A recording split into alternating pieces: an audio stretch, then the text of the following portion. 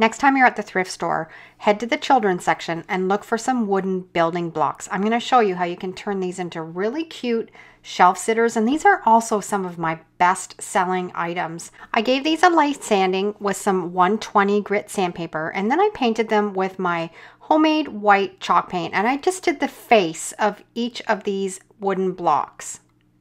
If you are a reseller, this is a fantastic way to get all kinds of these little blocks that you can turn into shelf sitters and sell and make a profit.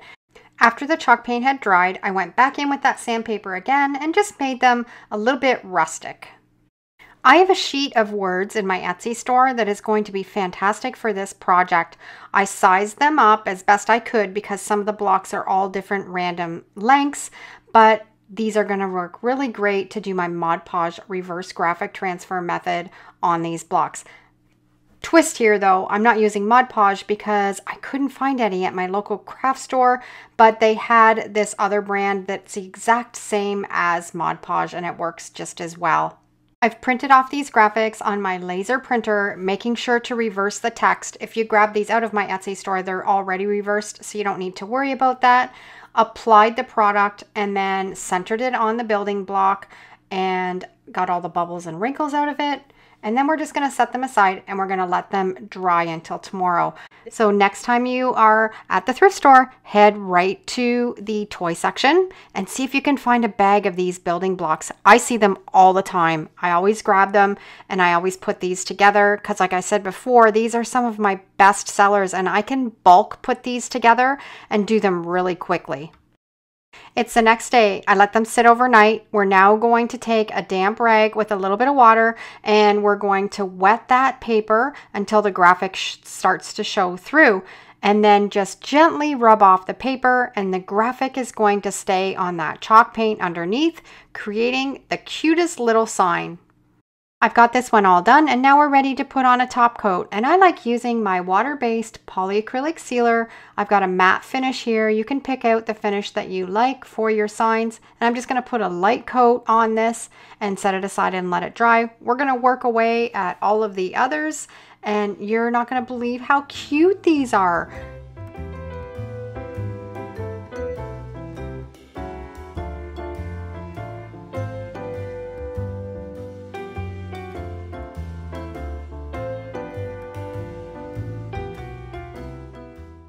Always find wooden candlesticks and wooden bowls at the thrift store, and I'm going to show you how we can incorporate these two together into a beautiful piece of home decor. We're going to use some E6000 and we're going to put a little bit around the rim of that candle. Now we're going to flip the bowl upside down and center that candlestick right in the middle of that bowl. Then we're going to set it aside, let it dry until tomorrow. Now, honestly, this looks beautiful just the way it is. I don't even need to paint it, but it was really scratched up and dinged. It's hard to tell on the camera here, but they were both in pretty rough shape. So I got out my beeswax stick and I'm just rubbing it everywhere where this would have naturally aged if it was really old, and then applying it all over the bowl in the candlestick. And then I'm going in with my black homemade chalk paint and I'm going to give one good coat over the entire piece. I want this really chippy and rustic looking, so I'm actually doing two techniques to achieve that look. I put on the beeswax that you saw in the beginning, and now I'm putting on some Vaseline. Same thing, I'm just kind of putting it here and there wherever it would have naturally aged, and then we're going to get the wood color showing through and the black color showing through when we're finished and we distress this. I got out my white homemade chalk paint and I gave a coat over the entire piece. If you have not made your own chalk paint, you should give this recipe a try. I'll put the link for my favorite recipe down below in the description. It's a really affordable alternative to buying store-bought chalk paint. Now this is dry completely and I'm going in with a sanding block. This is an 80 grit sanding block, and we're just gonna knock down the Vaseline and the wax, and it's going to expose those two colors underneath, giving this a really rustic feel. Now again, you can stop at this step, but I find in my area when I put a little graphic on my projects, even if it's just one simple word, they seem to sell better. So I'm going to put the word grateful on the middle of this bowl I've got some Mod Podge now. We've printed this off on a laser printer, making sure to reverse the text, and we're spreading that Mod Podge across that whole piece of paper. I got a little bit messy on this one, and we're going to center it in this right in the middle of that bowl. We're going to press out any bubbles or wrinkles, making sure that it's nice and smooth, and then we're going to set it aside and let it dry completely. It's the next day. We have a little dish of water, and I'm just going to dampen that paper until you can start to see the graphics show through, and then we're going to rub off the paper. This is a really easy graphic to rub off. There's not very much paper. It's just a small word, but it really looks cute in the bottom of this bowl. I have some live videos where I did this technique in real time, and it really is helpful to watch those if you're trying to master this technique. I'll put a link to some of those down below in the description. Now we're ready to seal this all up. I'm using my polyacrylic sealer, matte finish, and we're just going to apply it all over the bowl and the candlestick holder. These make excellent gifts, and they're really affordable, and you can always find these at the thrift store. So give this project a try. And here's some other bowls that I've done, different colors, different quotes, and I think they're just gorgeous. You can never have too many wooden bowls. This was a fun upcycle. I found a candlestick and a glass bowl. We're going to incorporate these two together. I took the wooden candlestick outside and I gave it a coat of this beautiful blue spray paint. Once it was dry, I went in with my 80 grit sandpaper and I sanded that whole candlestick holder. And now we're going to get out that E6000 and we're just going to put it around the rim, and then we're going to place that glass bowl on top of it. Now you can also use a little bit of hot glue if you are in a hurry and you want it to stay put, and I don't find that it makes a difference with the E6000 not working, and you can move it around a little bit and not have to worry about it. But I left mine overnight, and now I'm just filling up with a little bit of dirt, and I had some succulents, and I'm just going to add the succulents in that little dish, add a few little rocks, and we have made a DIY terrarium with stuff that I have found at the thrift store that was a couple of dollars to put together. And again, this would make a fantastic gift for someone. Now we're back to those words. I printed this off on my laser printer, again on regular computer paper. This is just like Mod Podge. I got it at Michael's. It's actually the decor brand, and I sized it to fit the front of that candle holder. And we're going to do that transfer method, letting it sit for 24 hours and then rubbing the paper off.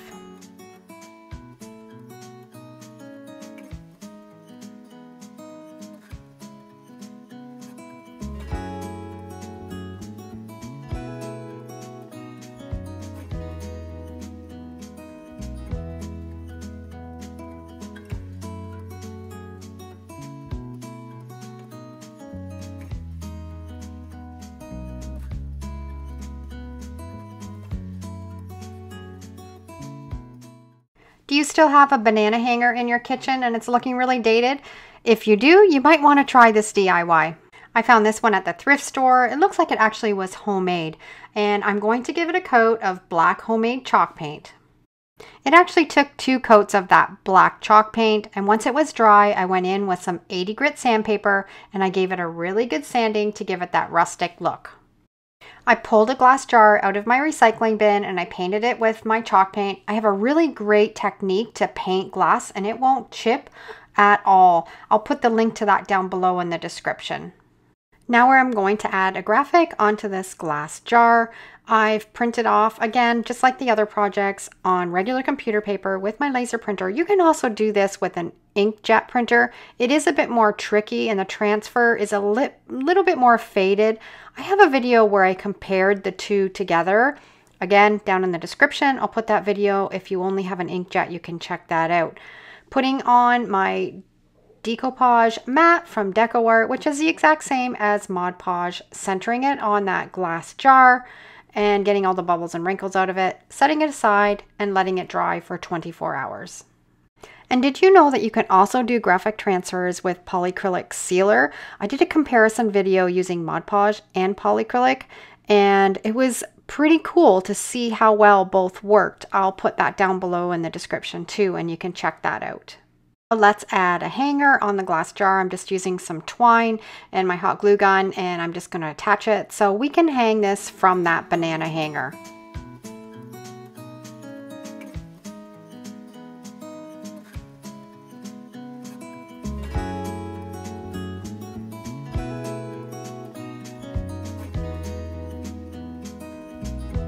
Now let's seal everything up with this polyacrylic sealer. And by adding the polyacrylic sealer, it allows you to use a damp rag and wipe these down. It doesn't make it waterproof, but it makes it water resistant. And I had this faux succulent in my stash, and it fit perfectly right into that glass jar. And we're now going to take that piece of twine and hang it from the banana hanger. And how cute of an upcycle is this? And it looks fabulous in my kitchen. Again, another great gift idea on a budget that you can find easily at the thrift store or in your recycling bin. Lamps are something that we always see at the thrift store, and they're fantastic to upcycle, and there's so many different ways to do it. This one's really dated. It's going to need a paint job, and I'm going to do a little bit of work on the shade also. We're going to put a fringe on this lampshade. I picked up this macrame cord on Amazon. I'll put the link to that down below in the description, and you can just watch and see how I create this fringe. It's really easy to do, and it's better than me talking through it and trying to explain, where you can just watch visually.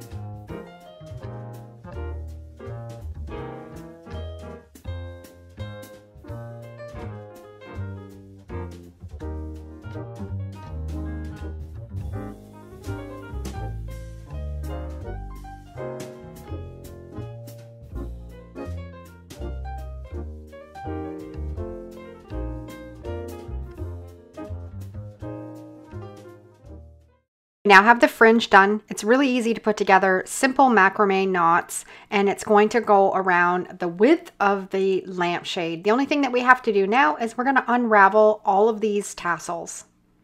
Magic of video, it's all finished. So now what I like to do is I'm going to take a comb and I'm going to comb out all of these tassels so they're nice and fluffy and they don't look like they've just been unraveled. You need a really sharp pair of scissors, and we're just going to trim this all along the edge so it's nice and straight. And now you can see how it's going to fit along that lampshade, and it's really going to make it look high-end. I'm going to use my glue gun, and we're just going to glue this tassel fringe on the bottom of the lampshade. And you don't have to use macrame cord to make a fringe like this. You can also use yarn. So if you have a stash in your craft room of beautiful colors, give a try doing this process, making a fringe with some of your yarn. Okay, we have that all finished. It does take a little bit of time, but it's certainly worth the effort. Now let's get working on the base of this lamp. The blue color of this lamp is really dated. I picked this up for $10.99, but it was 50% off that day. So I'm just going to really clean it up with an alcohol wipe, make sure there's no grease or residue on it, and then tape off the cord and the top of that light socket and get painting. I mixed together some of my homemade sand paint. I love the texture that this paint makes. I have a full tutorial on how to make this recipe. I'll put the link to that down below in the description. And you don't need to prep with this sand paint. You can just paint right on your project because it's a chalk paint base. You don't have to use white paint. You can use any color paint to create texture on your DIY projects.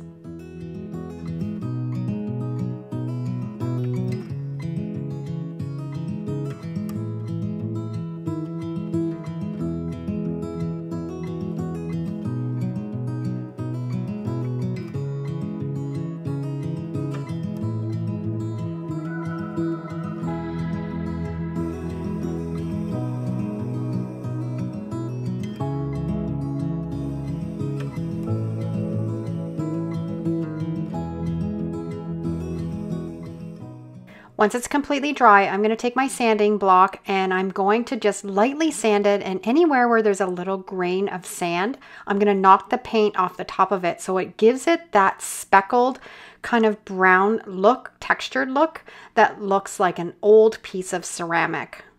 This is one of my favorite painting techniques and I use it a lot in my DIY projects. And now we're going to seal it up again with that polyacrylic sealer so the paint is sealed really nice, and if you ever want to wipe it down with a damp rag or dust it, you'll be able to without affecting the paint finish underneath. Also make sure that you're buying a product that is water-based. If you're using an oil-based sealer as a top coat, it's going to yellow over time on you and you don't want that to happen. And what do you think? I absolutely love it. The sand paint was the perfect choice, but the fringe finished it off, so it really gives it that modern feel. Next time you're at the thrift store, look for a lamp to upcycle. This next DIY is a whole bunch of little bits and pieces that I picked up at yard sales. This old saucepan is going to be turned into a beautiful tiered tray. The first thing that I'm going to do is I'm going to turn up that handle into a C shape so it looks like it's attached to the pot instead of looking just like a saucepan. So I went rooting through my stash, and this is what I'm going to use for this project. An old vintage bundt pan, a spindle, some porcelain knobs, and that saucepan. We're going to get out the trusty E6000 and we're going to put this all together. I'm going to take the bundt pan, sorry I'm out of frame a little bit here, and I'm going to put the E6000 on the top of that bundt pan, and then we're going to place it right in the middle of that vintage saucepan, making sure that it's right where we want it, and then we're going to set it aside and let it dry completely. I wasn't in a rush with this project, so I left this until the next day before I went on to the next step. It's the next day. Now we're going to use those porcelain knobs as feet on the bottom of the bundt pan. Using that E6000 again, we are going to place one in each corner of that bundt pan so it acts like 4 feet on the bottom. I wanted these to stay put, so I used a little bit of painter's tape to hold them in place. And again, I wasn't in a hurry, so I left these till the next day until they were really dry. And now we're starting to get that resemblance of a tiered tray. And the spindle, I wanted to put in the top saucepan, put some E6000 on the bottom of it, and then put some painter's tape to hold it straight up. And this is what I created. I put in some faux flowers, some daisies in the top, a vintage doily, and a couple of my shelf sitters that I did with that Mod Podge transfer technique. I think this is absolutely adorable, a great way to upcycle that old kitchenware that most people would probably just overlook. And I think this is going to look fantastic in a farmhouse kitchen. I'm sure you've all been to the thrift store and seen these wooden items that have that orange hue and just look really dated. I picked up these candlesticks and I'm going to show you how you can transform them and make them look modern again. These were each 50 cents a piece, an amazing steal, but let's upcycle these. I'm going to scuff sand these with a sanding block. We don't need to really take it down that much, but just give it something so we can get that top layer of that orange tinted stain off. Now by sanding these, it does work pretty well for bringing these back to life and making them look like they're not screaming 80s, as you can see here. But I'm going to show you how you can bleach wood and even bring it up to an even more nicer, modern looking piece that you would find at a big box store. This is just some bleach and some water, and we're just going to spray it on this candlestick and then let it sit.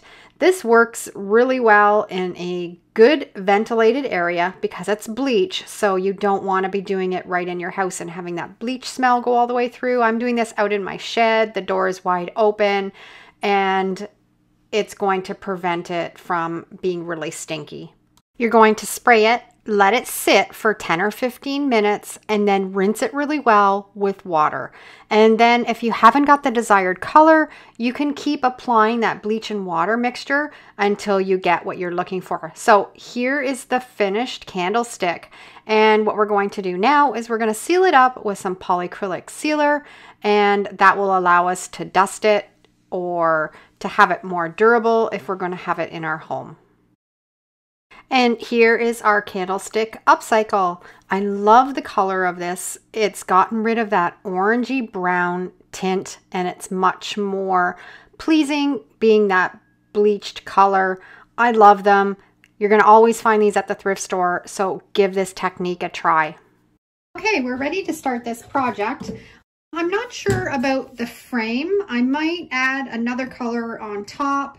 Once I get it all finished and I do my dried flowers and see what kind of colors pull out, I might put another coat on this. But for now, I'm just going to set that aside and we're going to work on the graphics on this. So this was the inside of the frame.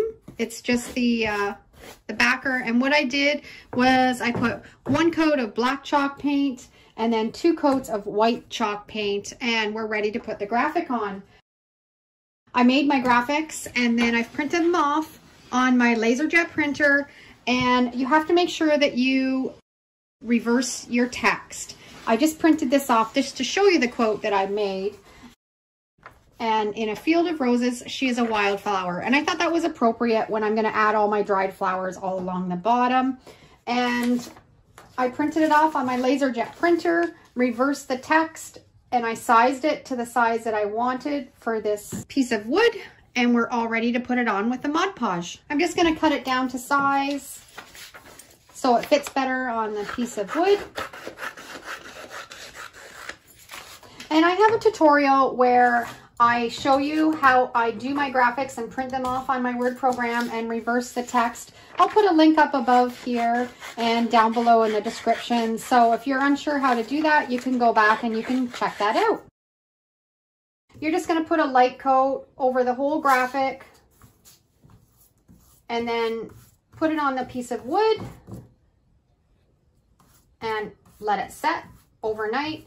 And then when it's finished, you're going to take a damp rag and then rub off the graphics.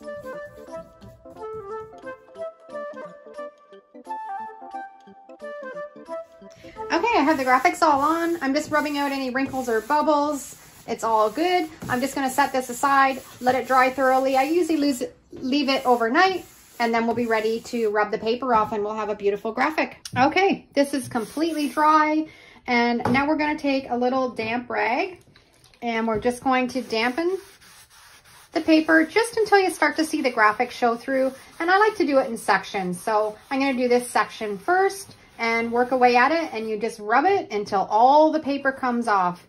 And you just kind of go gently and just get the feel for it.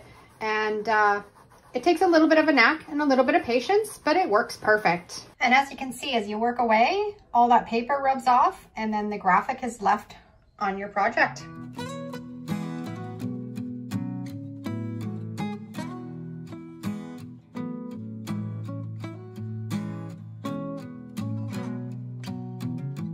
I have the graphics all done, and now we're ready to use the dried flowers that I pressed from my garden and some wildflowers that I found out and around my house.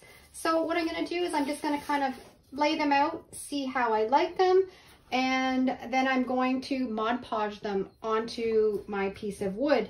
So it'll all be incorporated into one, and frame will then go on when it's all finished. So I'm just going to work away on these dried flowers and see how I like them.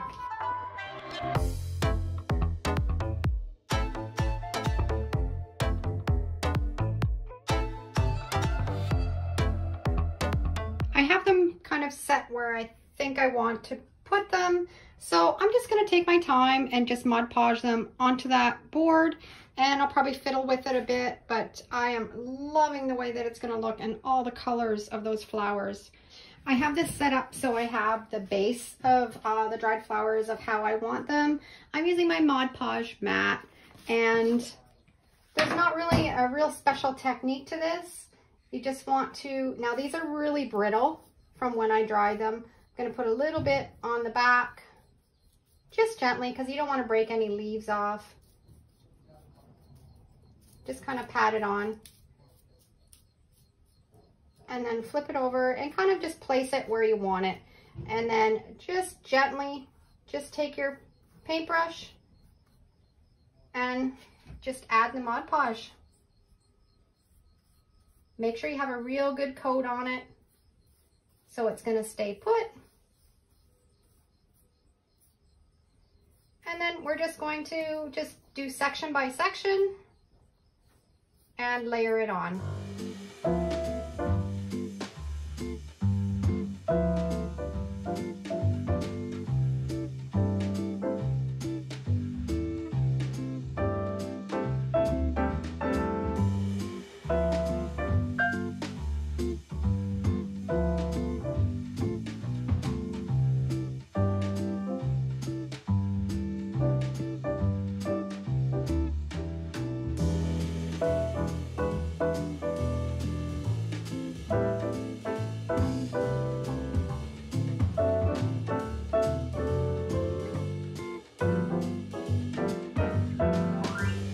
After seeing all the colors of the dried flowers come together, I think I want to make a little pop of color on the frame. So I am going to use my baby wipes, and I've got some pink acrylic paint, and I'm just going to dry brush just on top of it, because then I'll have like all three of these colors popping through. I'm going to have some pink, I'm going to have some black, I'm going to have some gray, and I think that'll really complement the wildflowers and the pressed flowers that I have on the picture.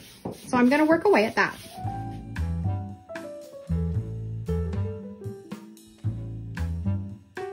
And I think that was a really good idea to add a little splash of pink to the frame.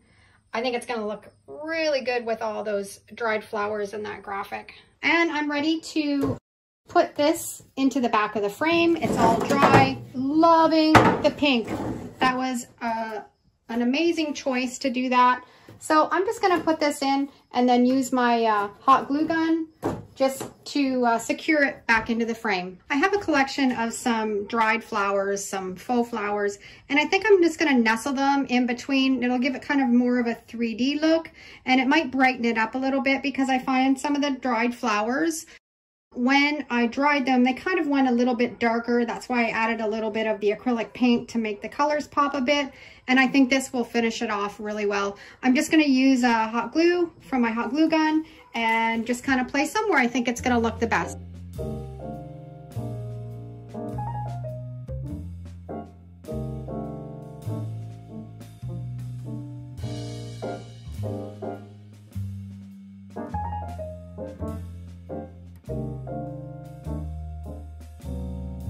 And all finished, and that little splash of those artificial and faux flowers finished it off beautiful, and I love it. It's so whimsical and so bright, and I think it would look perfect in a little girl's room.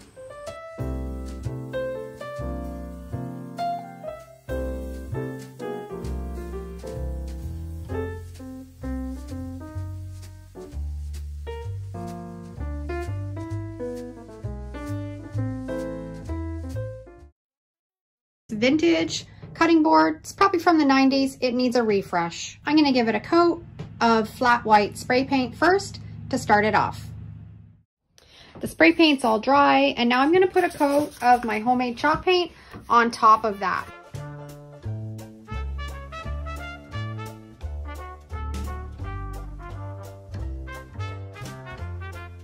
I'm ready to put the graphics on my cutting board. This is the one that I'm going to do. I made this one. I think it's really great for the kitchen or for a baker. I've put it into my Word program, reversed it, printed it off on my LaserJet printer on regular computer paper, and I'm just gonna place it right on my cutting board with some Mod Podge mat. Now this is all ready. It's sat overnight for 24 hours. I'm just gonna wet it with a wet rag and then rub off the paper, and I'll be left with fantastic graphics.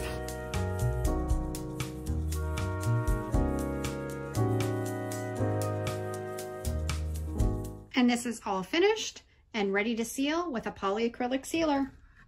All finished, and I love the way it turned out. Add a little bit of jute twine to the top. I'm loving this graphic, and I think it's way better than the before. I'm gonna work away on this ornate tray. I love the details in it, but I think I'm gonna be able to make these details pop a little bit more. I'm gonna use some wax. It's just an old pillar candle, and I'm just going to go along the edges a little bit so when I put the paint on, it won't adhere to wherever there's some wax. I'm gonna put on a coat of acrylic metallic paint. This one is in spun gold. I've got 2 coats of gold on this and the candle wax underneath it, and I'm gonna put another coat of the candle wax on top of this gold before I put on my last coat.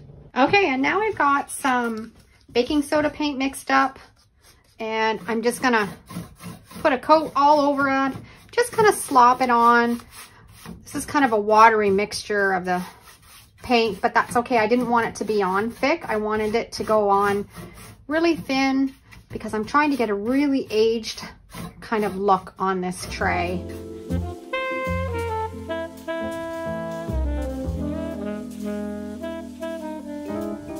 Everything is completely dry. I'm going to take my sanding block and just give it a light sanding, and anywhere that there was wax, that paint is going to come off, and it leaves a fantastic rustic look.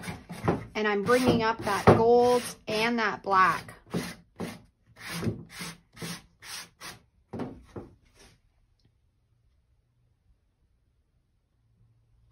Okay, I have this all finished and distressed, and I'm going to do a fun technique with this. I'm going to make these raised edges kind of look antique and rusty, and I'm going to do it with cinnamon and Mod Podge. Now I just put a little bit of the cinnamon in just a plastic dish, and I've got Mod Podge matte. You can also use school glue, that works fine too. And I'm just going to take a little paintbrush and just kind of rub it along wherever there's high spots.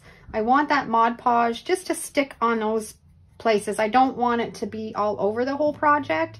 So I'm just kind of, just lightly, just kind of brushing it on. I want it to give it a rusty antique look. I'm going to put some in the corners here and here. And then before it dries, you don't want it to dry because the cinnamon won't stick to it. I'm going to sprinkle the cinnamon on it, and it's going to give it a really neat aged look. I'm just going to get some underneath here. Okay, and then I'm just going to take a little pinch and just sprinkle it all over. I got all the cinnamon all sprinkled on. And now I'm just going to let it sit and dry. It's completely dry, and I'm just going to take an old paintbrush and just kind of wipe away any of that's still laying on top. And it leaves it looking nice and old and rusty. Added a little bit more Mod Podge and cinnamon. I wanted it to look a little bit more rusty, and I'm really happy with the way that it's turned out now. And now I'm going to put a graphic in the middle. This is the graphic that I'm going to use, Smile, Sparkle, Shine. This is just printed off on my LaserJet printer. If you've been following along, you know that I love my reverse Mod Podge transfer technique. That's what I'm going to do on this. And I'm just going to cut this out to fit my project and then use my Mod Podge mat to place it on the tray.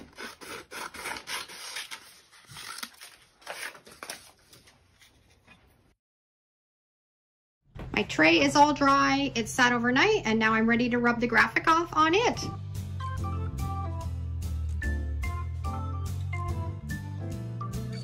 And this is all ready to seal with a polyacrylic sealer.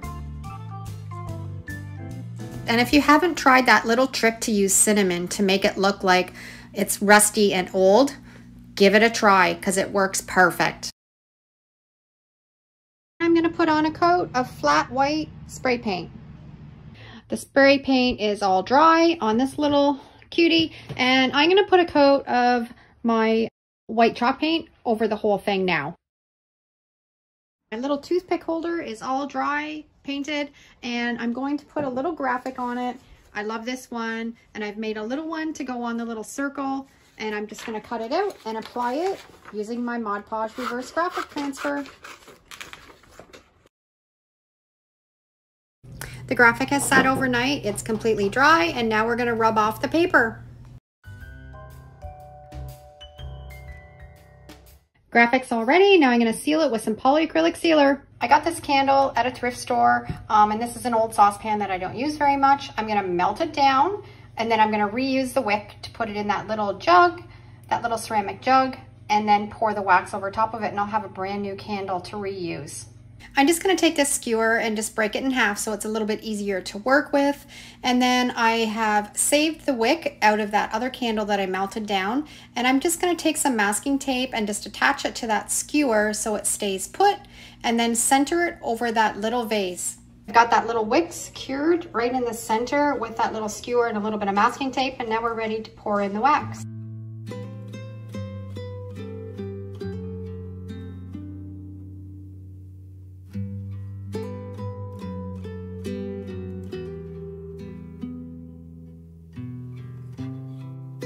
Love this upcycle. I think it's way cuter as a candle than it was as a toothpick holder.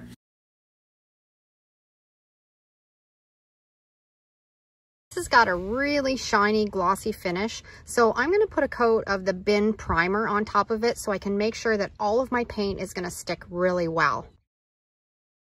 The primer's all dry, and now I'm going to put a couple coats of this flat white on the Kleenex box. Everything's all dry, and I'm going to put one of my homemade napkins on this Kleenex box. I'm going to decoupage it on. If you haven't seen this tutorial on how to custom make your own napkins to decoupage, I'll put a link down below in the description and you can check it out. It's a really simple process, and it decoupages on so nice and smooth without any wrinkles the way that I do it with the water method. And what you do is you just take this napkin, and you can see I've printed my graphics right on it, and I have a plastic sleeve that I'm placing the graphic facing down, and I'm just going to wet the edges with a stiff brush just to make the edges of the napkin kind of ragged so it blends in better when you put it on your project.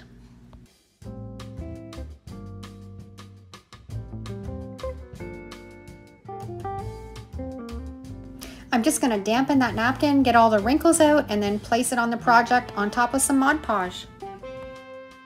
This is all dry, and I'm going to give it a coat of polyacrylic sealer.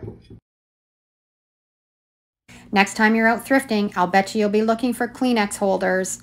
Isn't this adorable and so easy to upcycle? And the heart on the back really dated it, so I took the heart off and I wanted to put just a plain piece of wood on the backing to replace where that heart was. Just took a couple finishing nails and tacked it in place, and it held it firmly, and now it is not dated at all. I took some of my homemade stain as the first coat, and then I dabbed on some Vaseline. I'm going to try to make a real kind of farmhouse feel shelf with this. Lots of rustic chippy paint happening. After everything was dry, I went over it with my homemade white chalk paint, gave it a really good coat. And when that was all finished, then I took it outside and I gave it a really good sanding to make it nice and rustic and chippy. And I'm going to do my Mod Podge reverse graphic transfer on this. These graphics I've designed myself, and I'm going to put them right on that piece of wood that I put on where that heart was. I think it looks fantastic. I let it dry for about 24 hours and then I rubbed the paper off. This is the end result. And if you like any of these graphics that I've made, I'll put the links down below. They're in my Etsy store. Now, that heart that I took out of the middle of that shelf, let's upcycle it. I really banged it up with a hammer, made it really rustic, added on some candle wax, started layering my paint. Put on a brown paint, some more candle wax, and then a nice blue turquoise color, and then candle wax. And then my last coat, I put on some of my white chalk paint. And when you sand it, everywhere where there was that wax, it's going to chip off and leave those colors from underneath. Again, I'm doing my Mod Podge reverse graphic. I printed off the graphics, let them dry for 24 hours, rubbed off the paper. And how cute is this? This tool painted key holder. It had a few knots that were leaching through the wood and the paint, so I sanded it all down, and then I wanted to seal it with some primer, otherwise those knots would just keep coming through. Once the primer was dry, I took my white chalk paint, gave it a coat of paint, took it outside and gave it a sanding, and then I'm going to do my Mod Podge reverse graphics, and I just printed off the word keys. I thought that was nice and simple and would work great for this little key rack. Put on the Mod Podge and then pressed all the bubbles and wrinkles out, set it aside for 24 hours, and then the next day I came back and I rubbed off the paper, and here's the end result. Next project is a glass plate that I picked up at the thrift store. I think it might have been 50 cents, 75 cents, but I wanted to paint it white, and if you really want your paint to stick, put a coat of primer on first. I let the primer dry really well, and then I put a couple coats of my homemade chalk paint on it. After everything had really dried, I put on my Mod Podge graphics.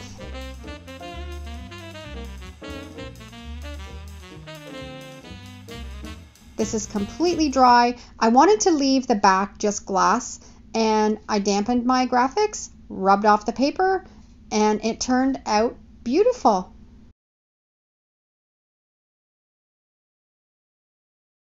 Was this little glass plate. I actually think I found out afterwards that it might have been off of a butter dish. I spray painted it with some matte black spray paint. When that was dry, I went over it with some white chalk paint. I always like to layer my colors, so if I sand it down, the black will peek through. And then I put on a second coat, and then I took the edge of my scissors and I just scraped off those couple top layers of that white chalk paint so the black would peek through, and it gave it a really chippy rustic look. I sized up and printed off on my LaserJet printer the word sparkle. I thought this would make a really cute little trinket dish. Used my Mod Podge mat to apply it onto the dish. I let it sit for 24 hours, then rubbed off the paper, and the graphics were left on that cute little dish. I thought it would be perfect for earrings or necklace to put in the bedroom. I always find these little pieces of glassware really cheap too. So if you just use your imagination and you just can kind of create some little pieces with it, they're so original and they're so beautiful. I left the back just plain glass, and then I sealed it all up with some polyacrylic sealer. Is this little ceramic container that had milk on it. I didn't really care for the colors of it. Took it outside, gave it a spray paint of my matte black, and then when that was all dry, I gave it a coat of my homemade chalk paint. It took 2 coats of the homemade chalk paint, and the milk was raised on this little container, and I wanted it to kind of stand out. So after all of the chalk paint had dried, I'd sponged on a little bit to give it a little bit of texture. I took some black acrylic paint on the sponge and just dabbed it over that raised milk. I thought that was easier than trying to hand paint exactly where those letters were, and then afterwards I just took the paintbrush in and just kind of cleaned up around the edges where the black had kind of spilled onto that white paint. It worked really well. I took my sanding block and I roughed up all around the edges to make that black paint peek through, and I thought it made it look vintage and old. I wanted to make a little hang tag for it. I printed off a picture of a cow, and I went around the edges of the tag with a black marker so it looked a little bit aged.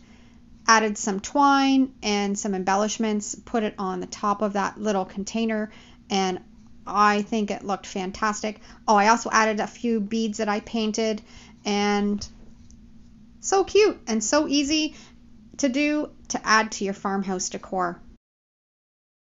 It's a wooden napkin holder, but I'm not going to use it as a napkin holder. I am going to make it into a place to keep my mail at my front door.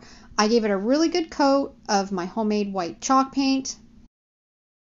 And then I designed a graphic that said mail. I thought that would be perfect for the front of it. I used my Mod Podge reverse graphic transfer method, stuck it on the front of that napkin holder, let it dry, and then I rubbed all the paper off, gave it a really good sanding so it was nice and rustic and chippy, and perfect spot to keep mail at the front door. That's pretty.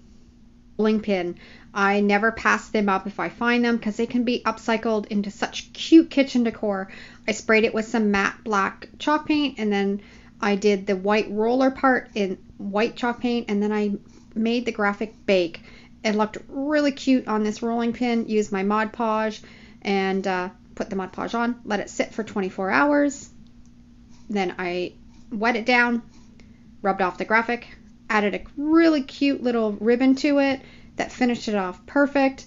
And these actually sell really well too. So if you see them, grab them if you're a reseller. And here's another way that I had another rolling pin that I upcycled. I painted the handles with some red acrylic paint. I like to use a nice bright color that you would find in a farmhouse kitchen. Let them dry really well. And I had this wrapping paper that had vintage advertising on it. I'm just going to decoupage it onto the middle of that rolling pin. I'm going to use my Mod Podge mat and just put a liberal coat over the rolling pin part. But when you want your paper to be a little bit more pliable when you're going to decoupage with it, I just like to spray it with a little bit of water. It just helps it lay flat and decoupage nicer. I just do it in little sections, doing a little bit underneath and then a little bit on top. And when it's all done, I'll set it aside, I'll let it dry, and that's all there is to this project. And like I said before, these little rolling pins sell really well if you're a reseller. Packed a lot in here, so hopefully you're still all following along because there's some really great ideas for inspiration. This was really dated, scream 90s with that heart in it, but I knew I could work around it and make it into something with a lot of farmhouse charm. I spray painted it with some matte black spray paint, and then I just took my candle wax and I went crazy. I put candle wax all over it everywhere, and then I just started to layer up my paint. I'm just using some acrylic paint that I had left over. Acrylic paint, and then candle wax, and then acrylic paint, and then candle wax, and I layered up a whole bunch of different colors, letting them completely dry in between each coat. White is going to be my top coat. I'm going to let it completely dry, and then I took my scraper and I scraped off and I sanded off anywhere where there was wax. That paint color that was underneath is going to pick through. I picked out one of my favorite farmhouse graphics that I have out of my Etsy store. That's what I'm going to put on the top of this stool. Use my Mod Podge reverse graphic transfer. Get it all even, exactly where I wanted on that stool. Left it, and then the next day I came back, I rubbed off all of the paper, and then I sealed it up really well with some polyacrylic sealer. Full of chippy, layered paint, and I love it. I am going to put a nice graphic on this. I think I'm going to put a coffee graphic on it. This was, I think it might have been a teapot, but I have a really nice coffee graphic that I found on Design Space on Cricut that I'm going to use. It's really hard to do the Mod Podge transfer method or any sort of transfer method on a surface like this. It only works well for me anyways if it's chalk painted. And I wanted to keep the metal color, so that's why I'm going to use my Cricut. So we're going to cut it and get it ready to put on the pot. I'm going to clean my pot off with some rubbing alcohol and a little cloth. You want to make sure you have a really good clean surface before you put your graphics on. I've put some permanent vinyl on my mat, and we're just going to cut it up, and then I'll weed it, put some transfer tape on it, and then put it on our little pot. We're ready to put the graphic on. A little tip when you're trying to put graphics on and it's something round that rolls around, I like to weed and use a lint roller. Put the lint roller up against your project, and then it won't roll around. And then you can take your graphic, this is a really cute coffee graphic, make sure it's centered, and lay it down on your project.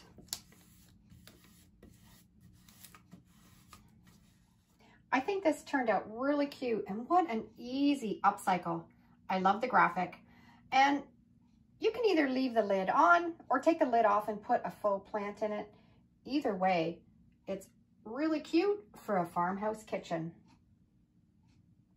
Next project is this vase. I picked it up for $4.99 at the thrift store, and I think it might have been 50% off. Not liking the green. I am going to do my sand paint technique on this, and I picked up what you always have to look for. In our Home Depot, they have an oops section where they've mixed up the wrong paint. You can get fantastic deals there, and I really like, it's almost like a gray stone color. I'm gonna mix some of this up into some sand paint and paint my vase. If you've never made sand paint before, you need to try it out. It works fantastic. I'll put a link down below in the description and you can get the recipe there. But what a fantastic color in the oops section. Always check it out. I think it looks just like cement, and it's gonna make this look like a real nice piece of stoneware. I've cleaned it really well with some alcohol, wiped it all off, and now I'm gonna start painting.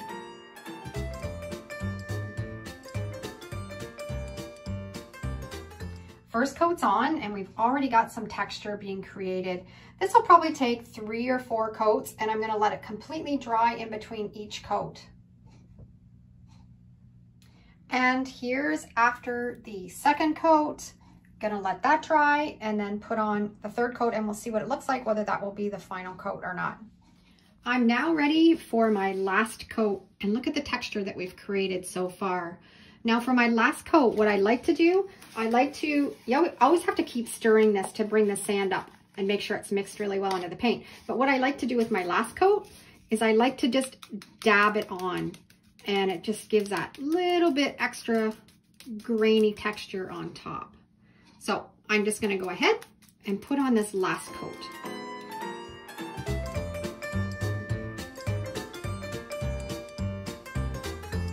What a lucky find, finding that gray paint in the oops section at Home Depot. I think it turned this vase into an amazing upcycled piece, and I love the texture. Next project is this little glass vase. I fell in love with it. I have no idea what it was, and it has a hole in the bottom, hole in the top. Looks like a beehive, little things in it. It's really dirty, needs a really good cleaning. Picked it up for $3.99. I'm kind of wondering if it was something to catch bugs. If any of you know what this is, let me know down in the comments, but I have a wonderful idea on how to upcycle this. Okay, I've got it all cleaned up and ready to go. And I mixed up some baking powder paint. If you haven't tried this, I did a video not that long ago on how to make it, and it creates a fluffy, fantastic paint. That's what I'm going to use, and I love this yellow color. Let's get painting. This might take 2 or 3 coats, and this paint does not have a long shelf life, so only mix up as much as you need for your project, or it'll dry out on you. The first coat has dried, and now I'm going back and I'm just patting the paint on for the second coat, and it just kind of gives it that real kind of fluffy textured look. I think it kind of looks great. It makes this look more like a beehive. And that's the second coat on, and see how fluffy it is? I love it. My beehive is completely dry, and wow, talk about texture. I love it. And I'm gonna make a little hang tag for it. I've just got a piece of MDF board. I'm gonna paint it black, and then I'm gonna put a coat of white chalk paint on it, and then I've got a really cute honey graphic that I'm going to put on the top of it. So I'm gonna work away on that. My little tag has sat overnight. I've got my little dish of water. Just gonna wet it so you can start to see the graphics through. You wanna make sure when you're doing this technique, you don't put too much water on, so you can see how the graphics are just starting to show through. And then rub it off, and you have a graphic. So easy.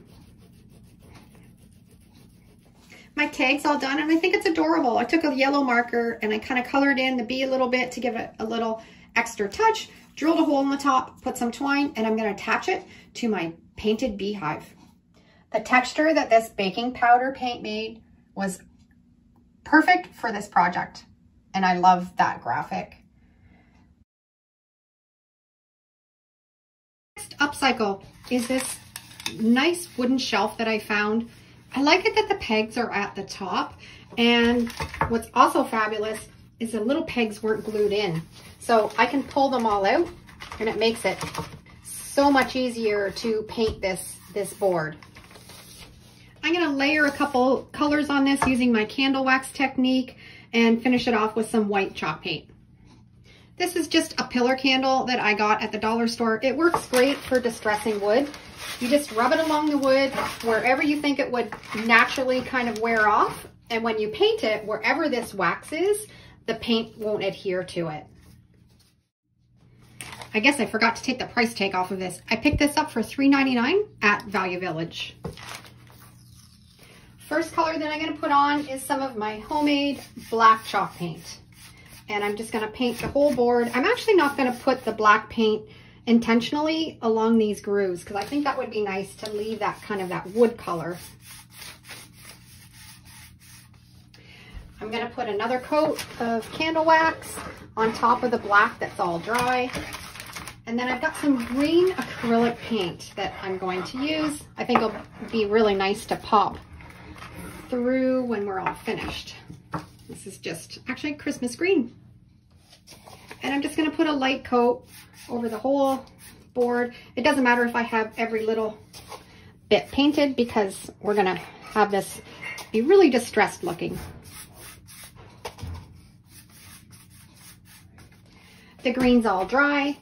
Some more wax. You can never have enough wax when you want to create distressed paint. I get really aggressive with it because I love the look of the distressed wood, but you don't need to. If you like just a little bit, then just use a little bit of the wax. Okay, now we're going to put on our last coat, and I've got some of my homemade white chalk paint, and I'm going to put a good coat of that over the whole shelf. Okay, the white paint is completely dry. Now here's the trick when you're doing the wax technique. Take out your heat gun or your hair dryer, and you're gonna warm up all of that wax that's been layered on this paint. And then we're gonna take a scraper.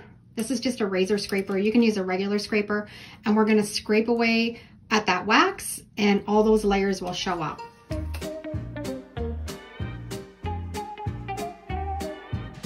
Okay, we've got it all scratched off and distressed, and we've taken that plain stained board and made it look really old and vintage. And now I'm going to put a graphic in the middle that just says welcome, and then put the pegs back in. I've just printed off a simple welcome, and I'm just going to use my Mod Podge reverse graphic transfer to put it on the back. And I think I'm going to kind of center it so it looks nice with the pegs. So I'm going to put it maybe right about here.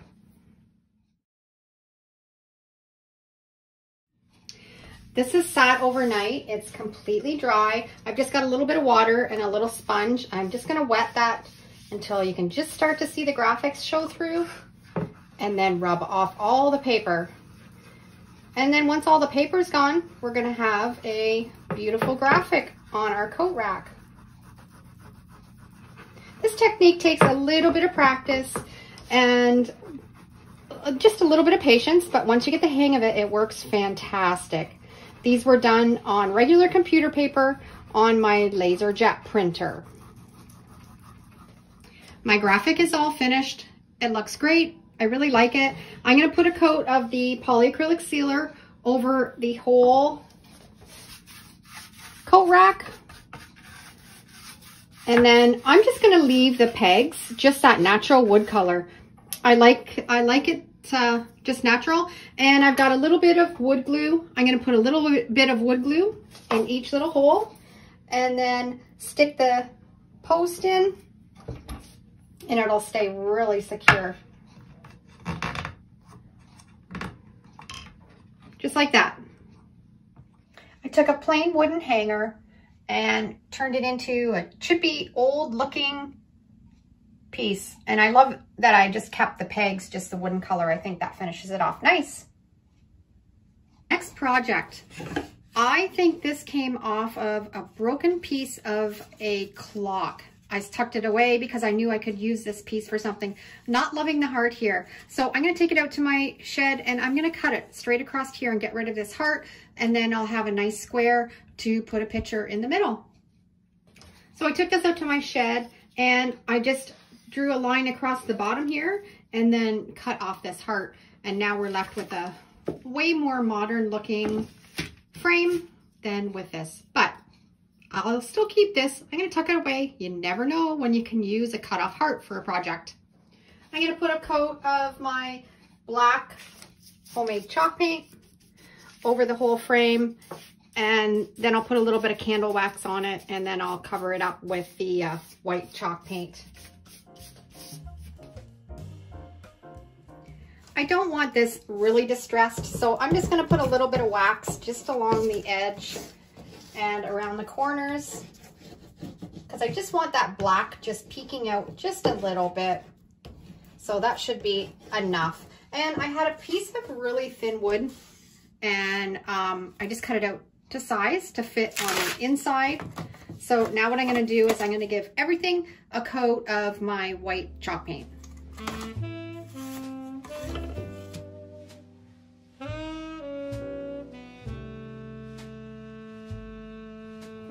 It's completely dry. I just put a light coat of the white on top of it, and I'm just gonna take my sanding block and everywhere where there was wax, that paint is gonna sand off, and you can see how it was pretty aggressively put right there, so that took it right down to the wood. I really like that chippy rustic wood look. I know it's not for everybody, but I really love it. So that's why a lot of my projects, I do this technique on them. I'm just going to sand in the middle here, and then we'll be all ready to finish off the inside. We're going to do some iron-on decoupage, and this was printed off on my inkjet printer. It's a picture from one of our camping adventures, cooking a turkey over the campfire. Now you want to seal your ink when you've used an inkjet. Otherwise, when you apply the Mod Podge on top or underneath, your inks could smear. I just have some aerosol hairspray. You just want to give it a good coat, set it aside, and let it dry, and that will seal all of the ink into your picture. I'm going to be using my Mod Podge mat, and I'm going to put a liberal amount over all of the wood, and then we're going to let that dry, and then we're going to put another coat on, and then we're going to iron on our photo. So that's a pretty good coat on that. I'm going to set this aside and let it dry. We have 2 coats of the Mod Podge completely dry. I'm just going to take my photo and center it exactly where I want it. And then I'm going to take a piece of parchment paper. You want to make sure you're using parchment paper, not wax paper, and make sure everything's nice and smooth. And now I have my iron. I have it set on the highest setting with no steam. And you're just going to just very gently just iron on your photo. And this is fantastic for not having any bubbles or wrinkles, and it works really well. And it just takes a little bit of pressure just to make sure that you've got your photo sealed right on. You can lift up your parchment paper and see how it looks, and do it a little bit more if you think you need it. And we have a perfect photo ironed on to that piece of wood to put in the frame. Now, as a top coat, I don't like to use Mod Podge. I like to use a polyacrylic sealer. Make sure you're using a water-based one. If you're using an oil base, it will yellow on you. So I'm just going to put a light coat over that, and it'll seal it right up really nice. I think this turned out fantastic, and it is exactly what I wanted. I have an adventure wall where I've done a whole bunch of pictures of all the adventures my husband and I have done and been on. and this is going to be added to that wall. Next project is this mail and bill wall hanging. It looks like somebody's done maybe some toll painting, and it's got a little tiny bit of a raised edge on it. I'm going to take it out to my shed and give it a really good sanding so it's nice and smooth, and then bring it back in here and start painting. This is all painted. It took 2 coats of the spray paint, and then I put a light coat of my homemade chalk paint on top. I want to put graphics on it, and my graphics adhere better to a chalk painted surface.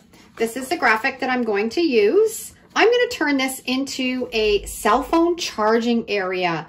And I've printed off my graphics on regular computer paper, reverse the text. This graphic is available in my Etsy store. If you find these out thrifting and you want to make one for yourself, I'm going to put the charging station up here and 1 and 2 here. And it's going to keep your cell phones nice and neat and tidy, and you can plug it in. So I'll show you how I'm going to finish it up.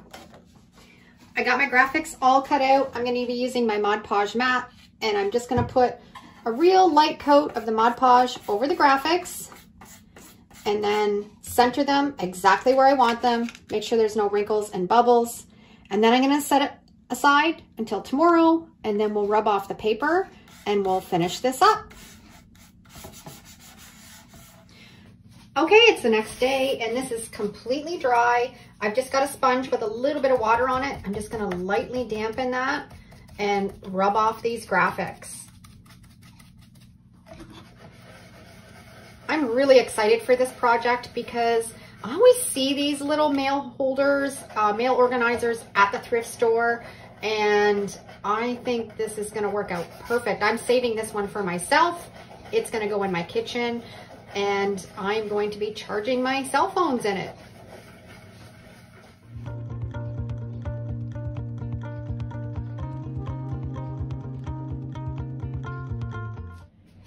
I have this all done, and I'm going to drill some holes in the sides to fit through my chargers. Now I have a Type-C charger and an iPhone charger, so you want to make sure that you're picking out a drill bit that's going to be big enough for those chargers to go through, and this one's going to work perfect.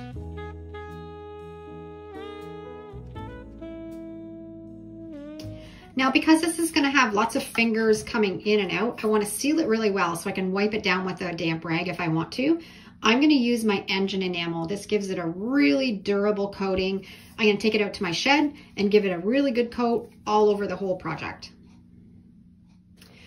Now I've got the holes all done, and you can see putting the smaller end in through there, and this is my Type-C. It fits right through there, and now you can mount it on your wall and charge your cell phones, and it looks pretty. I love this DIY. I think that it just kind of takes a messy looking charging area and makes it nice and pretty, and you can just set your cell phone in there and plug these ends into your wall outlet, and you're all set. So keep your eye out for these letter and bill holders and give this DIY a try. Next upcycle is this little metal pot that I found at the thrift store. The white paint needed to be freshened up a little bit, so I mixed up some of my white homemade chalk paint and I gave it 1 good coat across that whole pot. And again, anything that I put a little quote on or a little word always sells better for me. So we're going to do this little quote. I've sized it for my little metal pot, use the Mod Podge reverse graphic transfer method, and apply it to the pot. Now there's other ways that you can put graphics on your projects. You can do a custom napkin, you can use your Cricut, you can even hand draw, but I just find that this works so well for me, and I can put it on so many projects, and it's affordable. That's what I love about it. It doesn't cost a lot of money. You don't have to buy vinyl. You just need computer paper and some Mod Podge, and most of us already have a printer. While I'm waiting for that graphic to dry, I'm going to add some twine along the top of this little pot. I've let it sit for 24 hours, and again, we're dampening it. We're going to now rub off the paper. This can be the trickiest part of this technique, and if you just take your time and you practice a little bit, you can get really good at it. It doesn't take much pressure, and using your fingers works the best, so you can feel the paper rubbing off underneath. Once I have all the paper off, again, I'm going to seal it up with my polyacrylic sealer. I love it because you can now dust your project if you want to afterwards. And how cute is this? I think I might have paid 50 cents for it at the thrift store. I've upcycled it. You can put a full plant in it, or you can even plant a real plant in it, and it's perfect to give as a gift. Did you know you could DIY your own labels using packing tape? I picked up these glass jars. I'm going to keep them in my kitchen pantry, but I want to custom make some labels for them, and I'm going to show you today how easy it is. Now this will only work with a laser printer. It will not work with an inkjet printer. You're going to need some packing tape. I've printed these labels off with my laser printer on regular computer paper. You're going to need a credit card and a dish of warm water. This graphic is available in my Etsy store. I think it's 4 or 5 sheets of all common words of things that you would have in your kitchen or your pantry that you can make labels with. I'll put that link in the description and you can check that out in my Etsy store if you're interested. I've also sized these to the size that I wanted in my Google Docs, and now we're ready to turn them into labels. This is just regular packing tape, and I've cut a length a little bit bigger than the graphic. I've put a little dime on the table because when you're pressing it down, it makes it easier to peel the tape off afterwards. Just a little crafting hack. And then take a card and really press that tape into that piece of paper. You want it to be really bonded well with that packing tape, and you can see how much easier it is to peel that tape off with that little dime underneath. We're now ready to turn this into a label. Before we do that, we're going to finish up some more, and same process. Use your packing tape, press it down really firmly onto the paper, and once we have these all made, we're going to then get that dish of warm water and you just soak them in the water. You're going to let them sit for about 30 to 60 seconds, depending on how thick your paper is. And once that has happened, we're going to take it out of the water and you're going to rub the paper off the back. And as you do that, it's just like magic. The graphic is going to stay on the tape, but the paper is going to rub away and the tape is going to remain sticky. So you're creating a label that you can put on your glass jars or bottles and display them in your home or in your pantry, in your kitchen. Add it to your junk journals, mixed media. It's just limitless what you can do with this fun technique.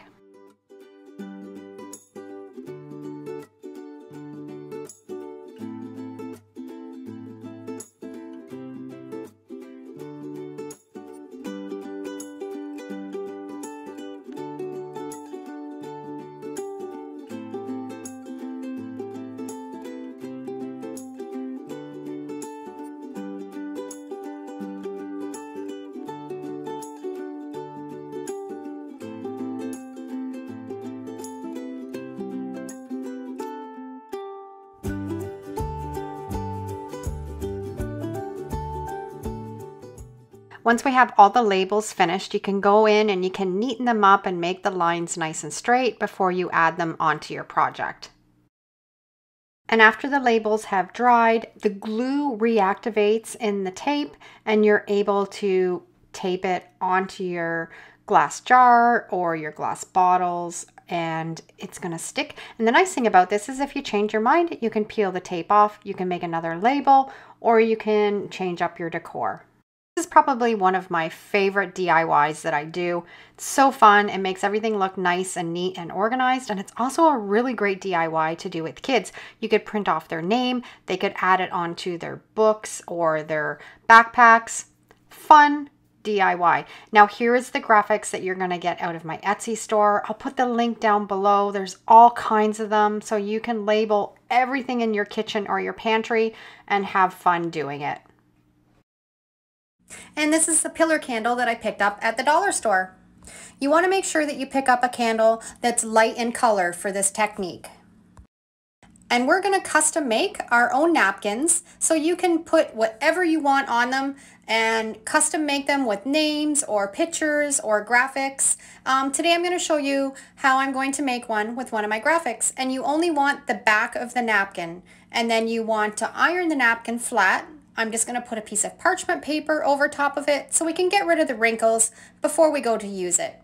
Just keep it on setting 6, no steam, and just get the wrinkles out of that napkin.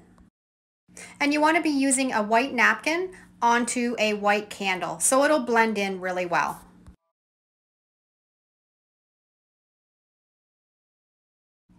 And now it's nice and flat and it'll be really easy to work with. Now I've just got a plain piece of computer paper and I'm using my crafter's tape, and I'm just going to put a little dab in each corner and on the side of the computer paper so I can stick the napkin onto it so it will go through my printer.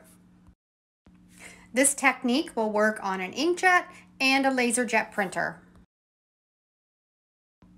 And you just want to set down your paper right in the middle of the napkin and smooth it out so there's no wrinkles and no bubbles. And then we're ready to cut off all the excess napkin around the edge.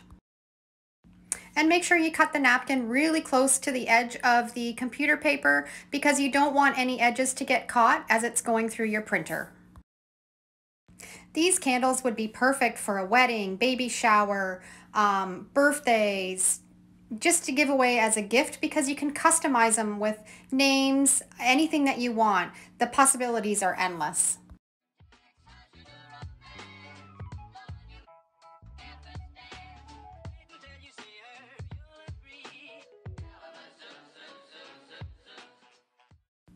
Now I'm ready to put it through my printer. My napkin goes face down in this type of printer. Shut the door and we're ready to print my graphic on it. And there we have the graphic printed on the napkin, ready to use on the candle.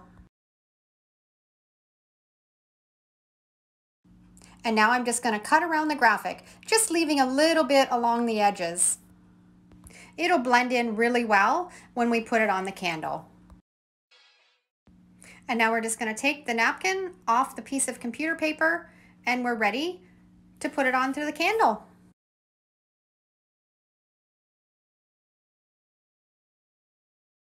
Now for this step, you're going to need wax paper. This is really important. You actually need the wax paper because we need the wax on the one side to help melt the napkin into the candle. So you want to take a piece that's a little bit bigger than the candle to wrap around. And you'll notice on the wax paper, you can feel the waxy side and the paper side.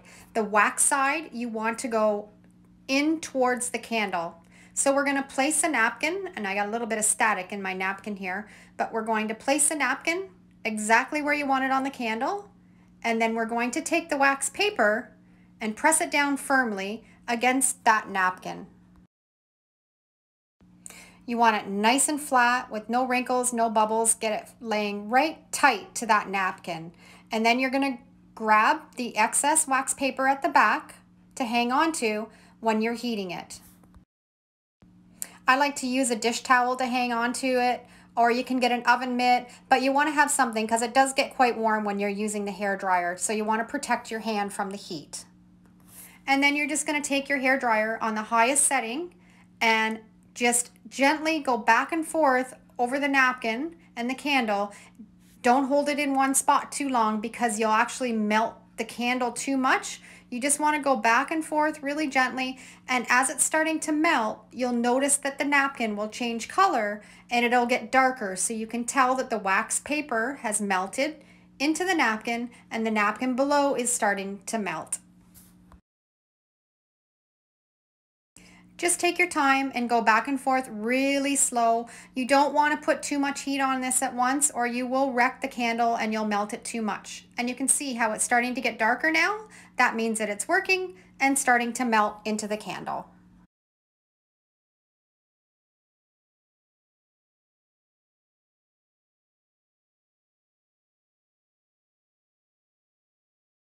This is such an easy DIY and it is so fast and so easy to do. I am having a lot of fun making a lot of candles.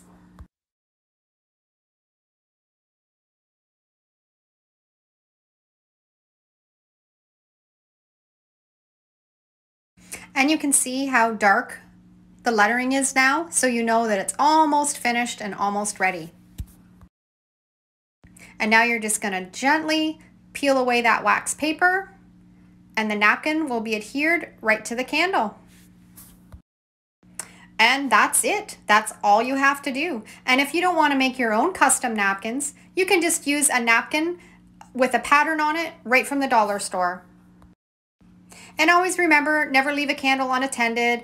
I've burned these before, never had any problem with the napkin applied to these.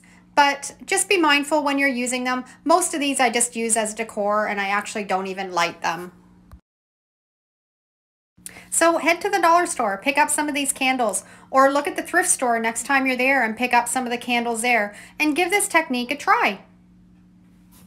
And this is what I'm going to decoupage. I picked this up, I think, at a yard sale. It was like 50 cents. I tucked it away because I wasn't really quite sure what I wanted to do with it, and it has so many angles on it. So I'm going to show you how I'm going to do it. But the first thing I'm going to do is I'm going to put a coat of my black homemade chalk paint over the whole container. I'm going to distress this after, so that's why I like to put the black paint as the base, because when I distress it and sand it, the black will peek through and give it a little bit more of an aged look.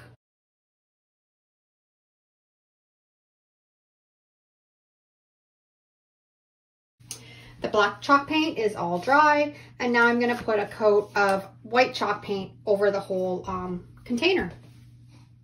I have a really great homemade chalk paint recipe. I'll put the link for that below in the description. And after I've got this all painted and it's dried, I've taken a 120 grit sandpaper and I'm sanding around all of the edges.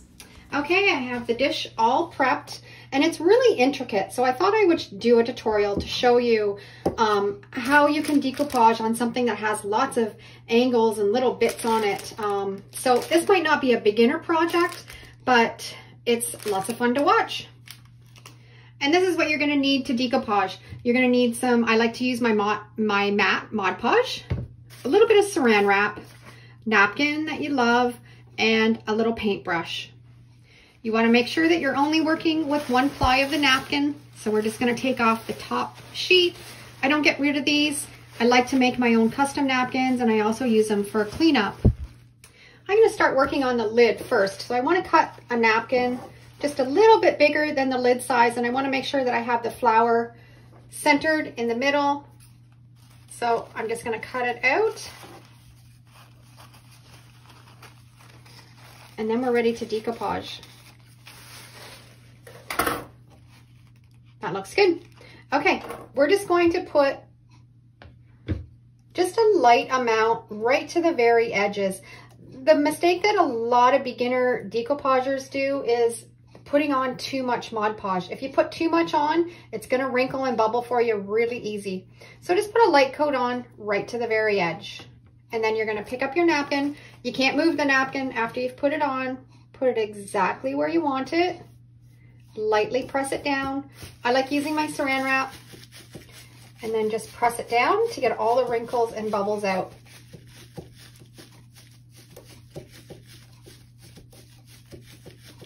And then I'm just gonna take my scissors and just kind of cut off some of that. I have a lot of extra there I don't need on. That's hanging off. And then once this is dry, then we will sand off all this extra around the edges, and it'll look nice and neat and tidy. I'm gonna set the lid aside and let it dry, and I'm gonna start working on these panels. Same thing, we're gonna cut out a piece of napkin,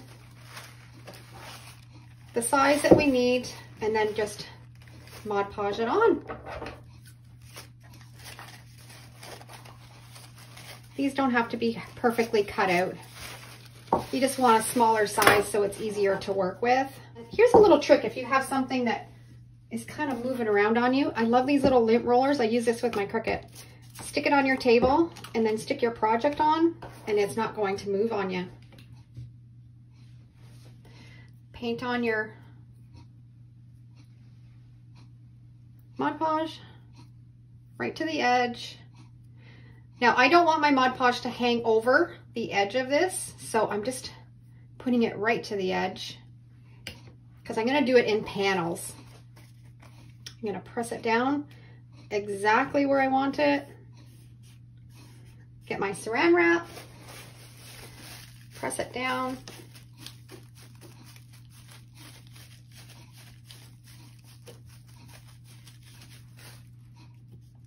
That looks perfect. Now, before I do this one, I want to let this one dry. So I'm going to go on to this one here, and then I'm just going to work my way around.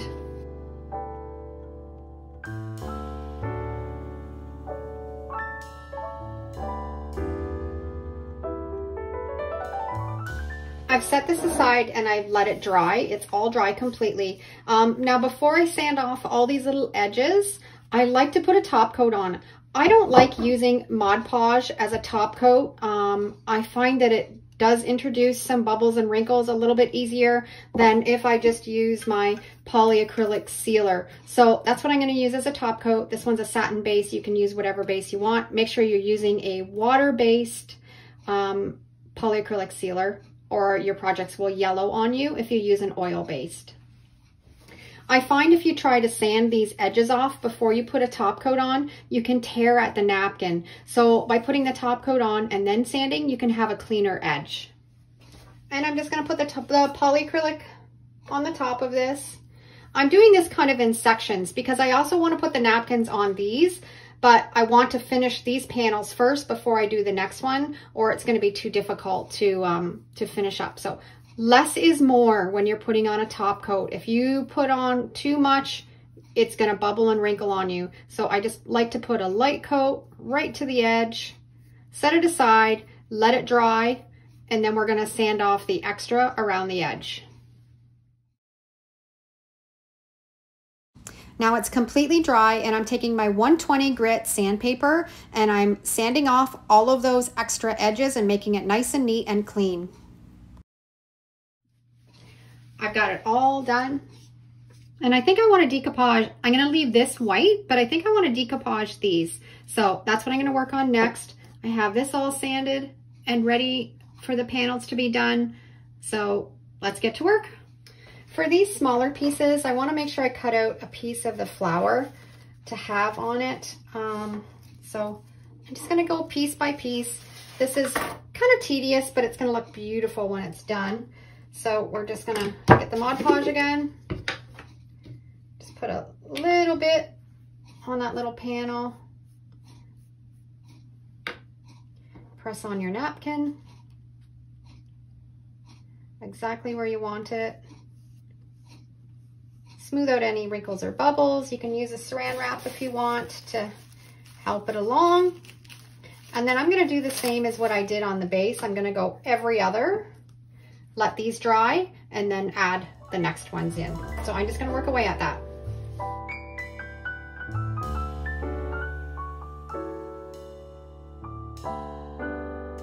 Now I'm going to add these panels on. Same process.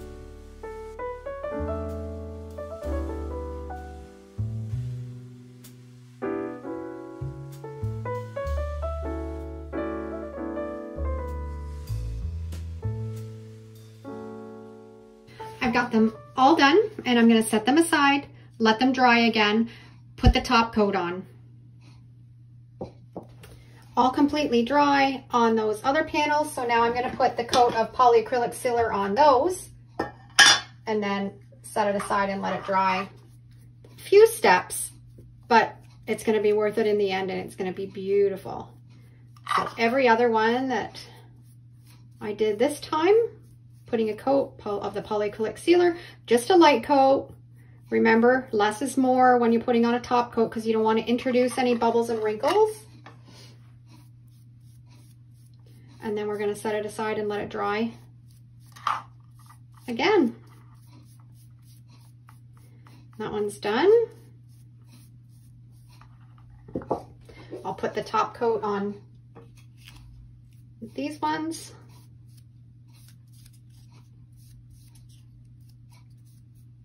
Okay, let them dry.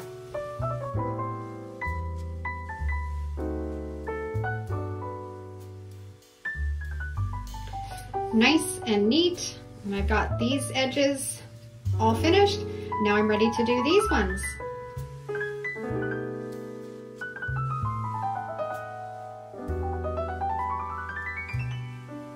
All dry. Let's do the last bit of sanding.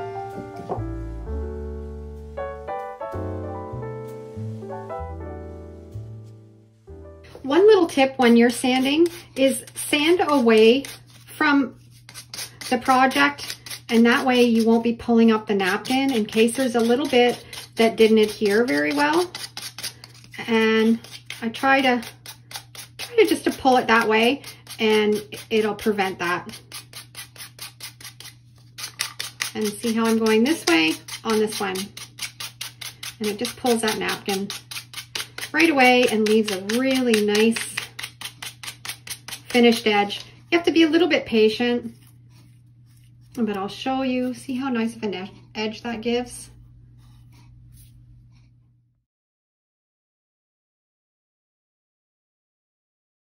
I'm just going in now and just touching up the inside a little bit with the black chalk paint. When I was doing all that sanding, it kind of pooled a little bit along the edges, so I just wanted to clean it up a little bit and put another coat on, and it just makes it look a little bit nicer and a little bit more finished.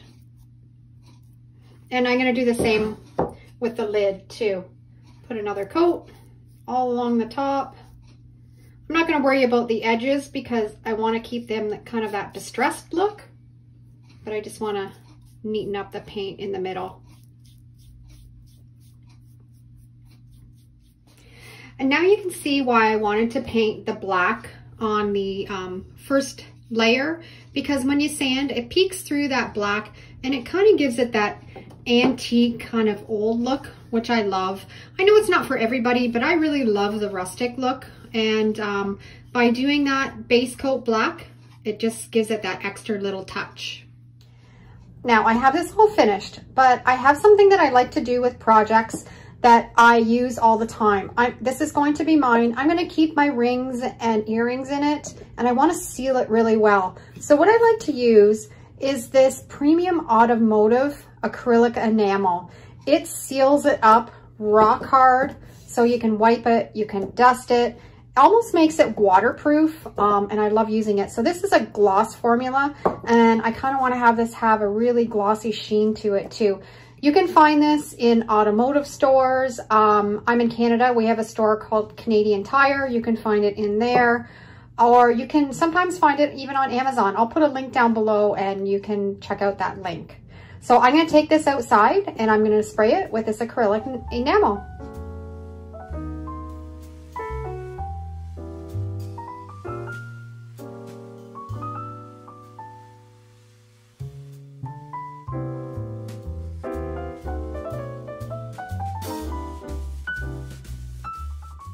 I am going to finish it off with this little knob I had in my stash, and I think it matches beautiful. I'm using some E6000 to glue it on the top.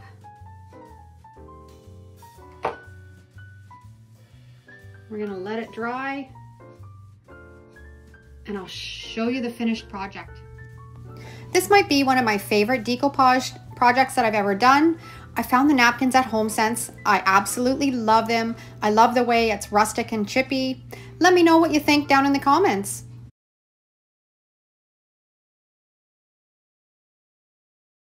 The first thing that we're going to work on is this handsaw. I find these all the time at yard sales. Always pick them up because they make fantastic gifts for dads and grandpas and uncles. And I'm going to show you how you can turn this into a fantastic gift. The thing with saws is when you're painting it, you have to make sure that you're painting it with a primer, a spray primer first. If you don't, the rust leaches through and you don't get good coverage with your paint. I've already sprayed this. This was done quite a while ago with some primer. And now what I'm going to do, I'm going to put a coat of white chalk paint on top of this. I'm going to put a Grandpa's Garage graphic on this. I've printed this off. Make sure when you're using this technique, I'm using the Mod Podge reverse graphic technique, that you reverse the text, and I've sized it in my Word program to fit on the saw.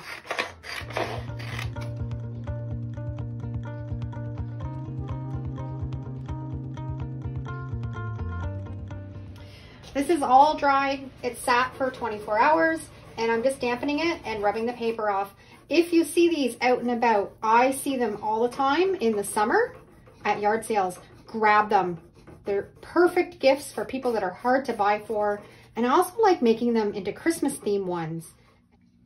These are so great to customize. You can do grandpa, papa, dad, workshop, garage, woodshed, anything. This so many ideas. So I really enjoy doing these, and when I find them, I always do a little bit of a happy dance. I'm gonna work on this little plaque. It had, I think it had some sort of a quote on it, probably from the 70s. And a long time ago, I put a coat of white chalk paint on it, set it aside, and never finished it. But what I'm gonna do right now is I'm gonna fill in this little hole because I wanna put a little hanger at the back. I don't wanna hang it through this here. So I've just got some wood filler, and I'm just gonna fill up that hole and let it dry. I've got the hole all filled in and it's dry, and I just sanded it down. I have a nice flat piece of wood now, and I'm gonna give it a coat of my homemade white chalk paint. I got it all painted, and then I sanded it down with some 80 grit sandpaper, and I love the little scalloped edge on it. I'm gonna pick out a really nice quote to put on this. I designed this graphic last week, and I love it. It's reversed right now because I printed it off on just regular computer paper on my laser jet, and I'm going to use the Mod Podge reverse graphic transfer method. But it's got a lot of farmhouse vibes, and I'm going to put it on this plaque.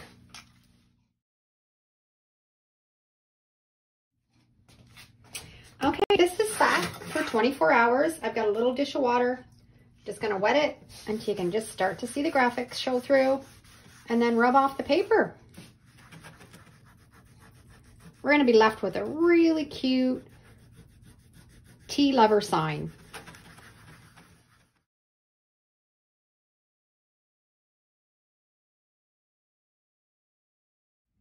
That little wooden vintage plaque that I picked up at the thrift store turned into this beautiful sign. I think this would look great in a tiered tray or on a coffee and tea bar.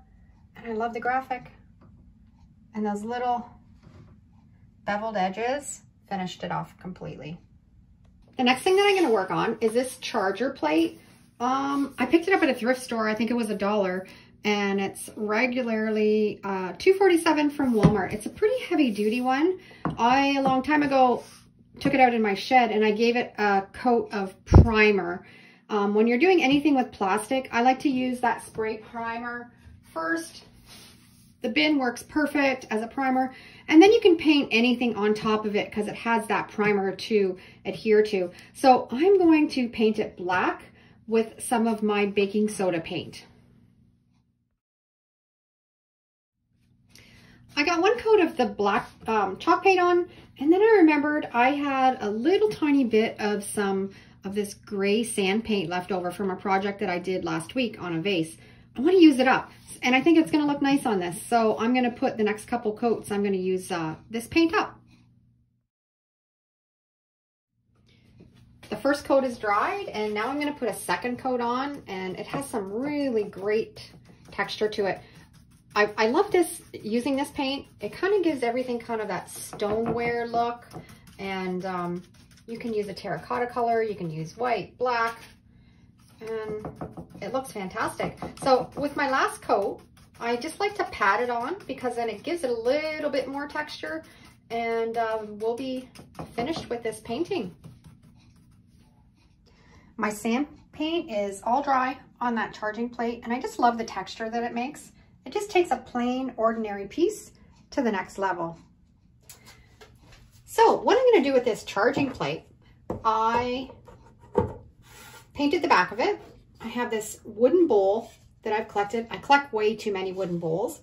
I'm going to use my E6000 and glue it on the bottom, and it's going to make a really nice raised plate that will be perfect for a table centerpiece. The texture that this sand paint makes is fabulous. If you haven't mixed up this recipe, you need to try it. That little bowl on the bottom just raised it up a little bit, and I love it on my kitchen table. Next project, I have this vase that I picked up at a yard sale. Not really loving the color of it, but I love the pattern on it. So I want to keep the pattern. I'm going to mix up some of my baking soda paint, and I have some terracotta colored latex paint that I'm going to mix into the baking soda paint. I really love this color. I've used it quite a bit on some of my other projects, and I think it's going to make this kind of look like a terracotta vase. So I'm going to mix that up and get painting.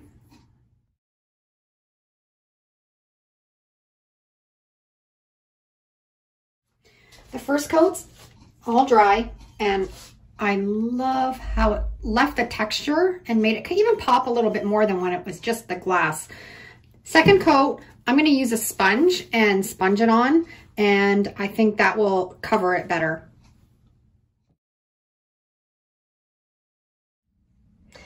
That's exactly what I was wanting, and I love how the pattern showed through really well after I painted it. And I love this color. Fantastic, successful upcycle. Next thing that I'm going to work on is these frames. I'm going to take the backing out and spruce up the frames. I picked these up at the thrift store for $4.99 and they were 50% off. So I thought that was a really good deal for some really good solid wood frames. And they just have staples in the back, just using my pliers, and I'm just gonna pull it out. I have them all taken apart, and actually the prints in them were little cards. They're kind of sun faded, but I kind of like them. I'm not going to put them back in these because that's not kind of the style that I'm going for with these frames, but I'm going to tuck these aside because I'm going to use them for another project. Okay, now we're going to work on the frames. I want to keep this the color that it is. So I've got some painter's tape. I'm going to tape it off so I don't get any paint on it. And then we're going to do a distressed finish on the rest of the frame. We're going to use the candle wax technique. If you've watched my channel for a while, you know that I love doing this to create chippy layered wood. And I like being really aggressive with it because I love that chippy look on all of my projects. I know it's not for everyone, and you don't have to do this step. You can just, if you're redoing frames, you can just paint them just a plain color, but I like to add a little bit of jazz to it. I've got all the wax on, and now I'm going to put a coat of the black chalk paint over the whole frame. And wherever there's a little bit of wax, that paint is not going to stick there. So you're going to get that layered look of that paint color underneath.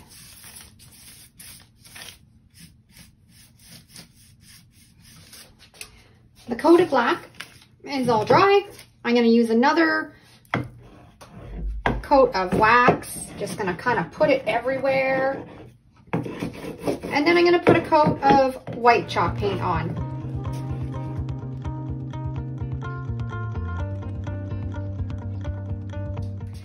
These are all dry. We're going to use our packing tape to create the chippy layered look on this. We're having a snowstorm here. I don't want to take these outside to my shed and sand them. So when you use this technique, you don't have to use the sander at all. No mess. It's really easy and it creates a fantastic finish. I've put the layers of wax on it. What I like to do, I like to heat it up a little bit with my heat gun so the wax kind of gets a little bit melted before we put on our packing tape. This is seriously so easy. You just get a piece of packing tape and you rub it right into the wood,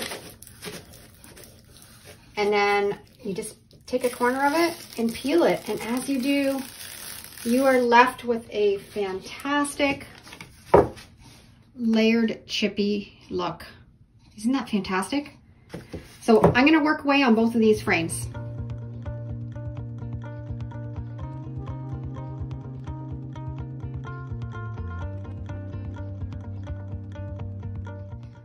If you like this kind of look, you have to try this on some frames because it just works fantastic. Look at the chippy layered look that it gives.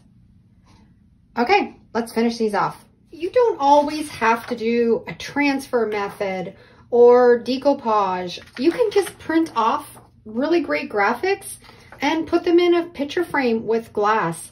That's what I'm going to do with these. I designed these two graphics last week, and that's what I'm going to put in these frames. I'm just going to cut them to fit, and I think they're going to look fabulous with this rustic kind of frame. And we're just going to pull off the tape. I love that. I love the contrast of all the different colors. And they're all done. I love them, and I have a spot in my kitchen. I'm gonna keep these ones for myself. These graphics are available in my Etsy store.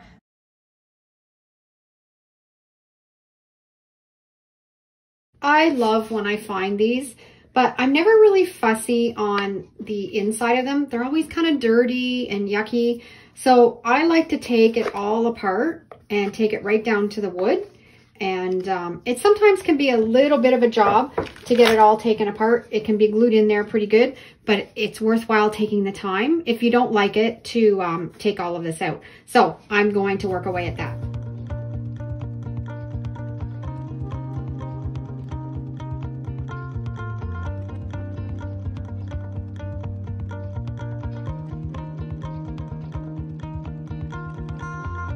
Okay, this is not for the faint of heart. It is a lot of work to get this out, and I probably have been a half an hour scraping everything out. I used my putty knife, I used an X-Acto knife, and then when I was all finished, I went through and I sanded everything down. It doesn't look really smooth, but it is. I've got it all smooth and all of the glue and everything scraped off. It's a mess, but it's so worth it when it's done. They turn out so cute. We're all ready to paint it. It has a little bit of a shiny lacquer on it. So I'm gonna take my sanding block and sand it all down. So it gives it a little bit of a rough surface. I've got my homemade white chalk paint, and then I'm gonna paint everything inside and out. It'll probably take 2 really good coats.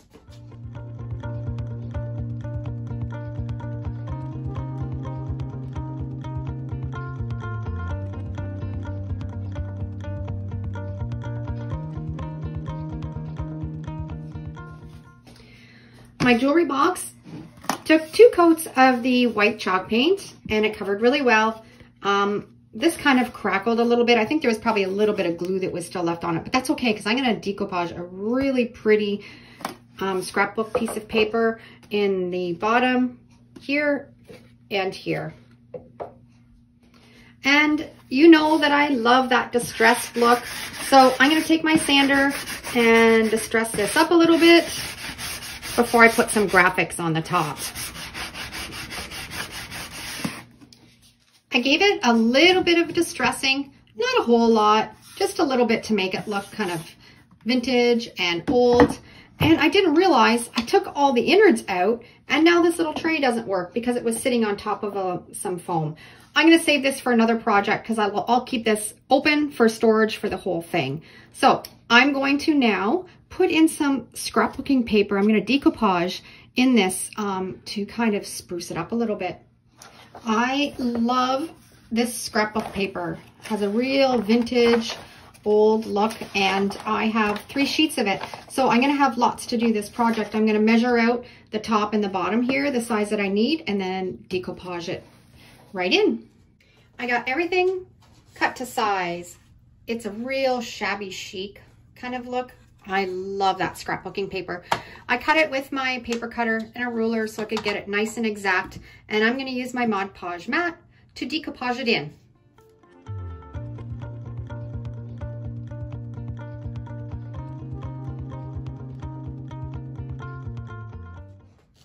I've got a really pretty quote that I'm going to put on the top. Today only happens once, make it amazing. I love that. And I think it suits the inside look.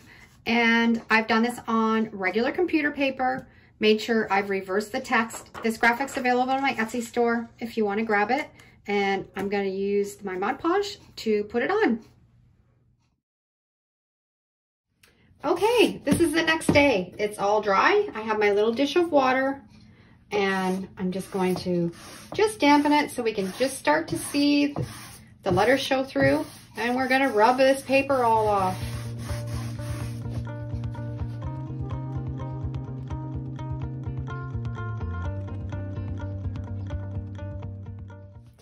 I got all the paper rubbed off. It's nice and dry. I'm going to seal it up with some of my polyacrylic sealer, water-based. This is matte finish, and it'll seal it up really nice. So if we ever need to dust it, it will work well.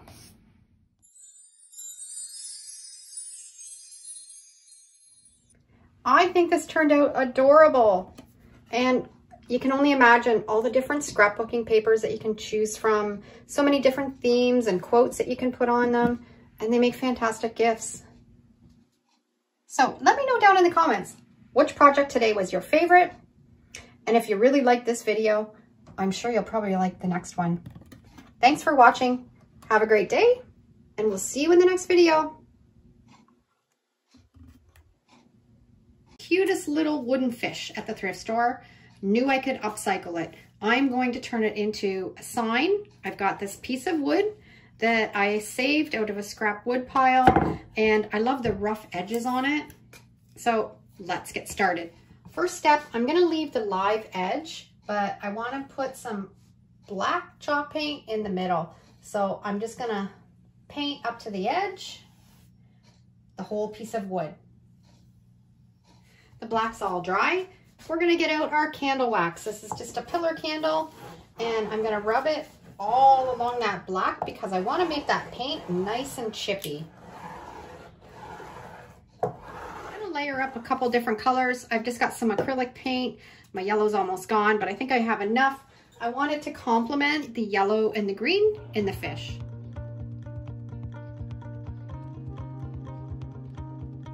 Everything's completely dry, and I warmed up the wax, and now I'm gonna get out my scraper and I'm gonna scrape away, and as you do, it leaves a fantastic rustic finish.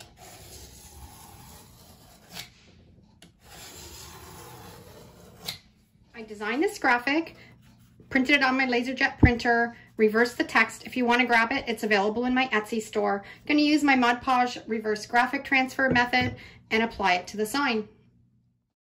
Our sign has sat overnight. I've just got a little rag with a little bit of water on it, just dampening the paper until you can just start to see the graphics show through, and then we're going to rub off all of the paper.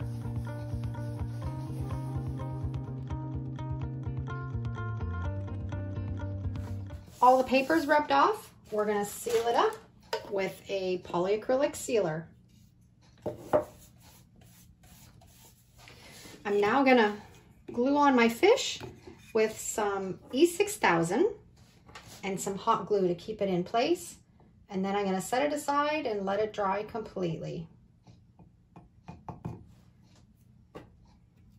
Put on a little bit of hot glue just to hold it in place, and that'll give it a really good bond.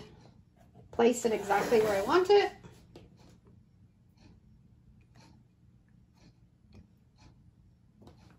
We're gonna let it dry. And there's the cutest gone fishing sign. Beautifully distressed wood. I love the graphic. I think anybody that was a fisherman would love this sign. Next upcycle is this accordion coat hanger. I don't find that it's really durable, and it's probably not going to be very sturdy to hold a whole lot of things on. I'm going to upcycle it into a plant trellis. I have a wooden stake that I got at the dollar store, and I'm going to use it to secure and make it a little bit more stable. I'm just going to hot glue it in, and it has a stake at the end so we can stick it into the dirt in the plant.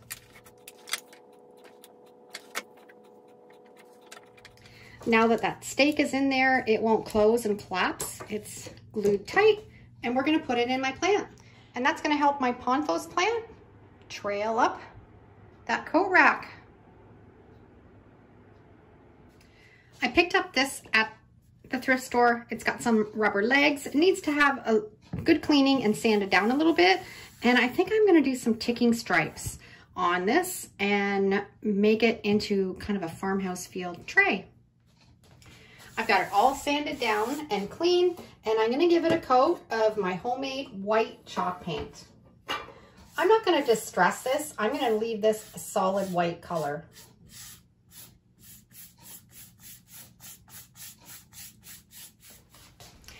I put 3 coats of my white chalk paint on this, and I've got some painter's tape, and I'm gonna put a ticking stripe on this side.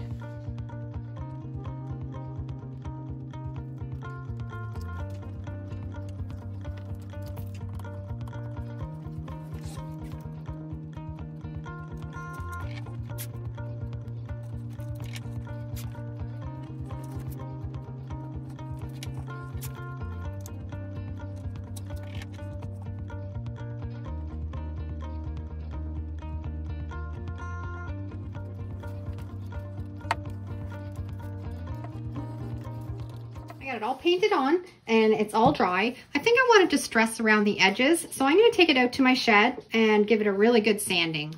All distressed, and I love it. And if you've been following along, you know I can't leave anything alone. I always have to have that rustic feel to it.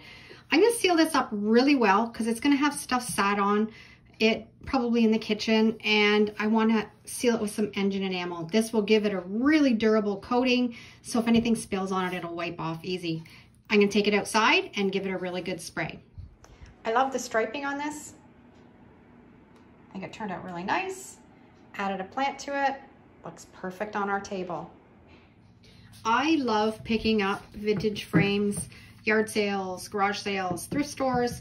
Always pick them up. Always have way too many. Had this in my stash, and I'm going to turn it into a beautiful sign. I want to change the color of the frame a little bit. It didn't have a back, so I cut a piece of wood to fit into the back, and I'm going to incorporate this old horseshoe that I found. It's seen better days, but it's going to look beautiful when it's all finished on this sign. Everything's going to get a coat of my black homemade chalk paint, so I'm going to go ahead and start doing that. Everything's got a coat of black. I didn't completely cover it. I wanted a little bit of that white to peek through, and my piece of wood that I cut for the center, I'm going to put a coat of white chalk paint on that, set it aside, but the frame, we're going to get working on doing some fantastic distressing. I always get so excited when I have a project like this and I can start layering up colors and painting techniques, and excited about what it's going to turn out like. I've got a couple different colors. I've got a yellow and I've got a rust color. I used this on another sign that I made last week. I loved it. So I'm going to use these colors again, and I'm just going to kind of hit and miss. I don't have to cover it completely. Just here and there. And then when this color is dry, then I'll do the same thing with the yellow paint. That color's all dry. Now we're going to just splash on a little bit of this yellow.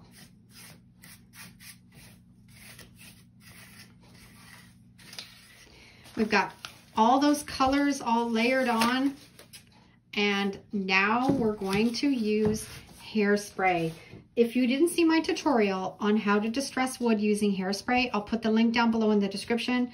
Works fantastic, and it creates a beautiful crackle finish. What you want to do is you want to spray your hairspray over the entire frame and give it a really good thick coat. And then once you have it all covered, you want to let it dry completely.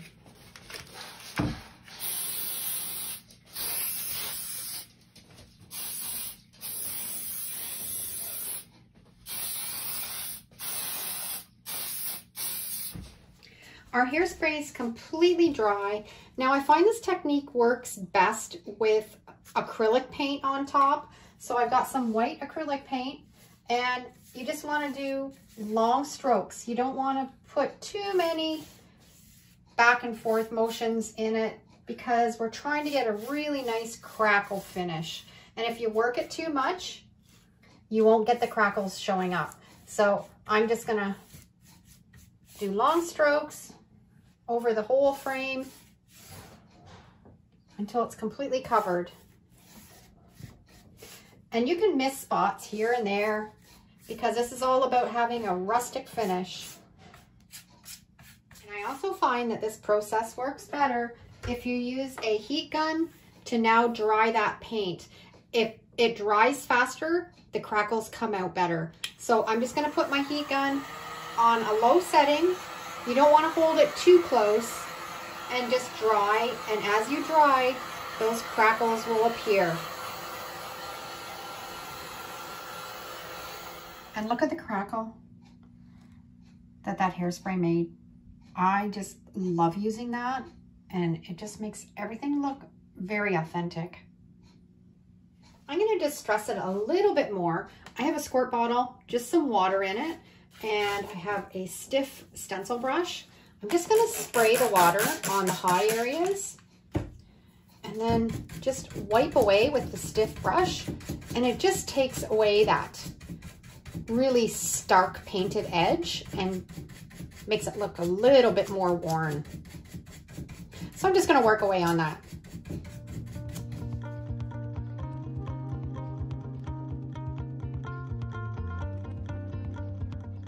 And after I've wiped off the area with my brush, I just like to take the sandpaper. This is just, I think it might be a 80 grit, and just lightly kind of just touch it on the high areas. I've got it the way I like it. I've just got a rag. I'm just going to wipe it all down, dry it really well, and then I'm going to seal it with my polyacrylic sealer. I designed this graphic. I'm going to use my Mod Podge reverse graphic transfer method.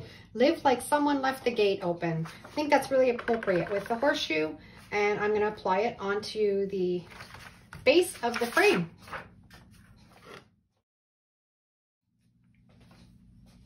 My graphic has sat, it's all dry. I'm going to take a damp rag and just dampen it so you can start to see the letters show through, and then start rubbing off the paper. Got everything all coated in polyacrylic sealer, the frame and the sign. And now I'm just going to adhere my horseshoe onto this with some E6000 hot glue, and it's going to be all finished. I love it. I love the way that this turned out, and that painting technique really perked up that frame. The little horseshoe, that was something that somebody probably threw out and didn't think there was any potential to it. And I thought it would look perfect with this quote. I love finding things at the thrift store that I can take apart and repurpose and upcycle into other things. This foot massager is a prime example. I was able to take it apart really easy with a couple bangs with a hammer, and I have all these pieces now to create other things from. Some skewers, we got all kinds of big, huge beads, and the first thing I'm going to do with them is I picked up these little wooden bowls. I'm going to use 2 of those big beads and some E6000, and we're going to create some really cute trinket dishes. I'm just going to take my E6000, put a little bit of glue on the bottom of that one bead, and then attach it to the bottom of one of the wooden bowls. And then I'm going to put some E6000 on the top of the bead and put another bowl facing up on the top. When you're in the thrift store scouring around, always look for unusual things that would be made from beads that you could take apart and repurpose into new items. I'm just going to put a little more E6000 on the top and secure that top little dish and let it dry completely.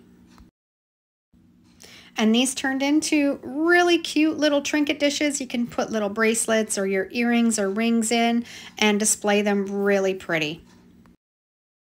Next, upcycle.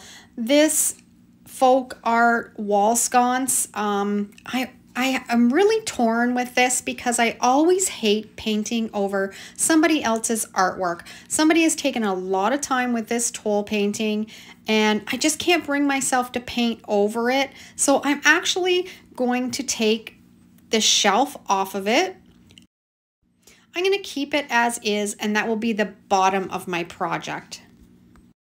I just put a little bit of wood filler in those 3 screw holes, and we're ready to paint it. I'm going to save this little shelf bit and turn it into something a little bit later.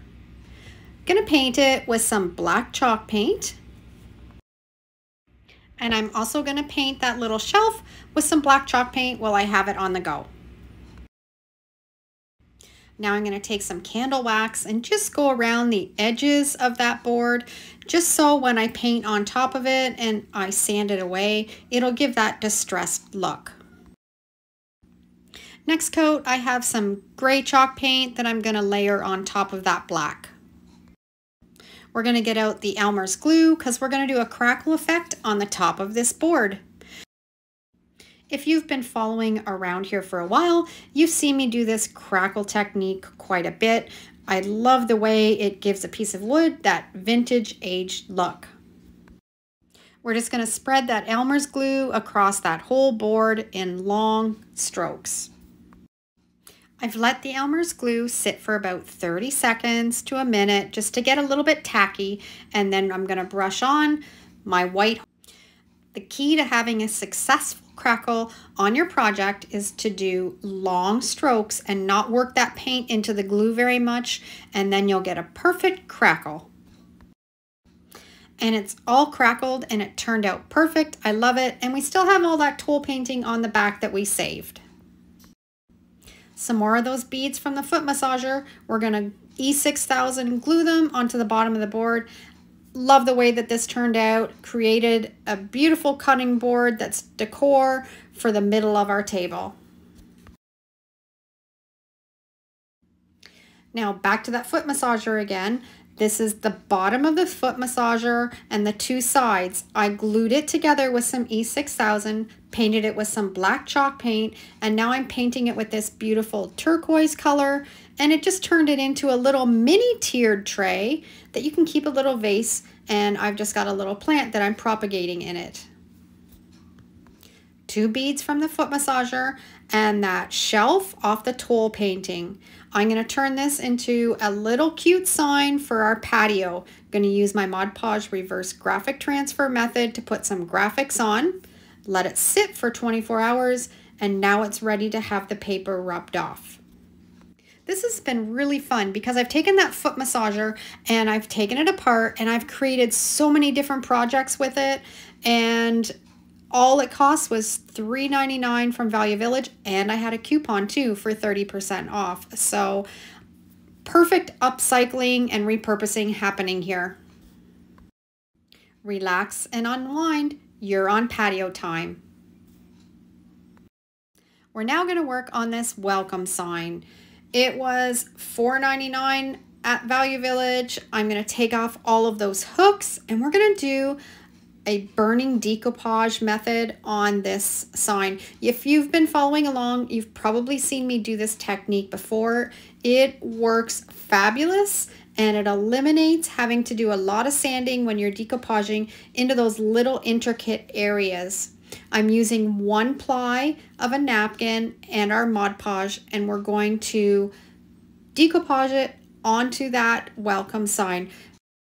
We are going to be using a lighter and a flame. Make sure you have a squirt bottle full of water handy, and you're doing this in a well-ventilated area. I'm out in my shed with the door open. If you're going to do it in your home, maybe you could do it over your kitchen sink, and just be really careful with it. I'm going to put the Mod Podge over the whole welcome sign and then lay that napkin down in it, smooth it out, and make sure we get rid of all of the bubbles and wrinkles. So I have to use 2 napkins because this is a little bit of a bigger project. So I want to make sure when I'm laying down that second napkin that I make sure that it's all lined up. And if you've never tried this technique, you need to give it a try because it is game changer and so much fun. I'm just going to cut away as much of the extra napkin as I can because you don't want to have too much napkin when you're burning it away, or it'll flame up too much and it'll scorch around your letters. And the other thing is you want to work quickly because when we do put the lighter to it, we want to make sure that that Mod Podge is still wet. You don't want the Mod Podge to dry or it won't work properly. I've just taken the end of my scissors where there's little holes in between the letters, and then you're just going to take your lighter and just light that napkin on fire, and you'll see as we watch it, it'll form all around those letters right into those little nooks and crannies. And your flame may go out, and when it does, you can just start again, and to get into those little holes in between the letters, like I did before, poke a little hole and then just put the lighter in, light it, and it'll form right around that whole letter. This is so fun to watch, and it's almost mesmerizing. I sealed that all up with some polyacrylic sealer and put the hooks back on, and then I had this big piece of baseboard that I'm going to mount the welcome on. I just feel that it makes it look a little bit more sturdy and more expensive looking having this on a background. And I love the way that it turned out, and using that burning technique, made it nice and speedy. Okay, now I'm going to work on this home sign. I actually had an idea in my head of what I was going to do with it. And then I had one of my followers in the comments give me an idea, and it inspired me to change what I was going to do with it. They had left a message and said, I think you should turn that into a little dog sign, somewhere to hang a leash and to hang a little dog jacket, and to make the graphics love with the O being a dog paw. And I thought that's brilliant. That will work perfect for this. So changed my thought, and this is what I'm going to do. So thank you for your idea and your inspiration. I love when you guys go down in my comments and help me out with this kind of stuff. I've just got a little piece of wax. I'm going to go around the outside, so when I do distress it, it'll help it along and make it look even more rustic and chippy. Now I'm going to put a coat of homemade chalk paint on. Also put some painter's tape on those hooks, so when I did spray paint it, I didn't get any overspray on the hooks. Once it was completely dry, I sanded it down with my palm sander using some 80 grit sandpaper, and I printed off my graphics, and we're ready to put them on with the Mod Podge. All the graphics that I'm using today you can grab out of my Etsy store. Make sure you use the code SAVE50 and you can get 50% off of all of the graphics over there. I set it aside and let it dry, and now it's the next day, and we're just going to dampen it until you can just start to see the graphics through, and then we're going to rub off all of that paper. If you've been following along here for a while, you know I love this way to transfer graphics onto your project. It's so affordable, and it takes a little bit of practice in the beginning, but once you get the hang of it, it is fantastic, and the possibilities are endless. This technique does work best with a laser jet printer, but if you do have an inkjet, it'll still work with a little bit of practice. And this turned out adorable. My little Yorkie Tina is going to love this, some place to hang up her little jacket and our little leash. This project was also inspired by quite a few people down in my comments. I'm going to turn it into a cloche. I have an old spindle. I'm going to cut the top off, and I have an old piece of wood that I traced out a circle that's a little bit bigger than the vase, and I cut a piece off the top of that spindle. We're going to use the E6000 to glue it onto the top so it creates a little bit of a handle. I had a plate, and the circumference of the plate was just a little bit bigger than the vase, so I traced it around this old piece of wood, and I'm just going to use my jigsaw and just cut out that circle. Once I got it cut out, I took my sander and gave it a really good sanding, and I love the way that it made the grain in the wood pop out. I'm not going to paint it. I'm going to use it the natural wood color. And I had a smaller circle that I'm going to glue on the bottom of it, so when I do set it on a dresser or a table, it's going to raise it up a little bit. Once the glue was completely dried, I sealed it up with a couple coats of my polyacrylic sealer. And I think this turned out darling. I had a little sign that I put in it that I'd made. I had an old antique book and some faux greenery. Set it on top of that wooden circle, and it pulled it all together. I love it. And that spindle on the top finishes it off perfectly. Today I'm going to be upcycling this vintage jewelry box I picked up at Value Village for $9.99. I just find that it's really dated. It's kind of got that orange tinted stain on it, and the inside is all lined with that felt paper, and it's really stained and it's really dirty. I know I can upcycle it and make it pretty again. I always find these jewelry boxes at the thrift store, and whenever I see them, I always pick them up because they upcycle beautifully. I usually paint them, but I'm going to do a different twist on this one, and we're going to do some bleaching and try to lighten up this wood and just make it look like it's more modern. First job is to pull out all of this yucky material. These actually come out really easy. I just use a scraper, and it's just lightly glued in there, and you can just peel it away. It's a little bit of a job, but it's so worth it in the end.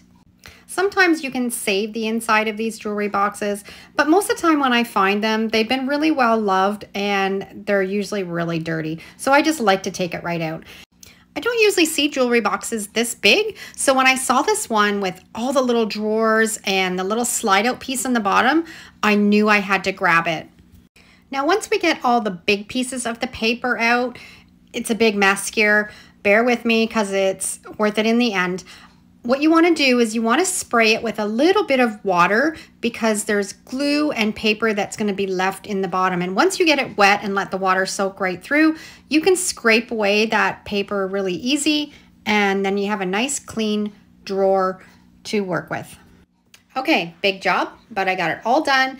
And now I'm just going to take a sanding block. This is just a 220 sanding block, and I'm going to clean out the inside wherever there was paper because you're going to have little bits and pieces here.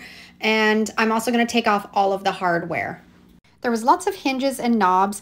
The knobs just pop out, and the hinges you just need a really tiny screwdriver. I have a little glass dish that I saved them all in because those screws are so small and I didn't want to lose any of them.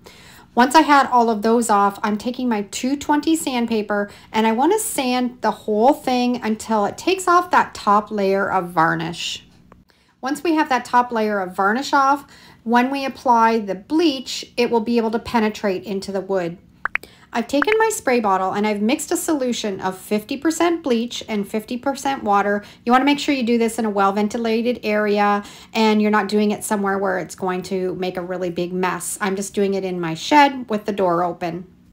You want to thoroughly soak that wood and let that bleach soak in, and it's going to lighten it as we let it sit and do its magic. Now it's already starting to work. This has been a couple hours and it is dried, and I'm just taking a sanding block again and just doing a light sanding, and then I'm going to spritz it again with that bleach and water mixture until I get the color of the wood that I'm looking for.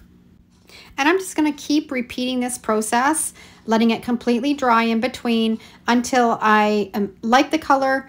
And this took 3 applications of the bleach and water. Once I got the color that I was looking for, I rinsed it all really well in water to neutralize the bleach. I really like the color that I was able to pull from this. It almost has like a sun-bleached look. Now I want to line the bottoms of the drawers and the back of the jewelry box, and I found this beautiful scrapbooking paper at Michael's, and I picked it up, and that's what I'm going to use. I'm going to measure the drawers in the back and then cut the paper with my paper cutter.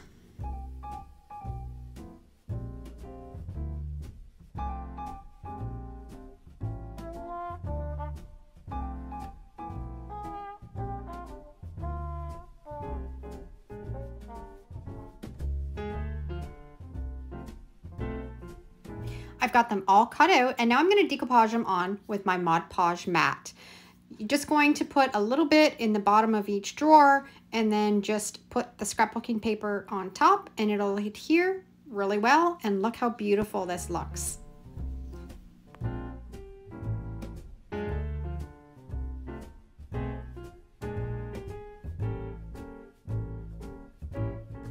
Now I have to come clean about what happened here. I put all of my hinges and my knobs in that little glass dish with a little bit of Javex and water, thinking I would only leave it for about 5 minutes and it would clean them all up.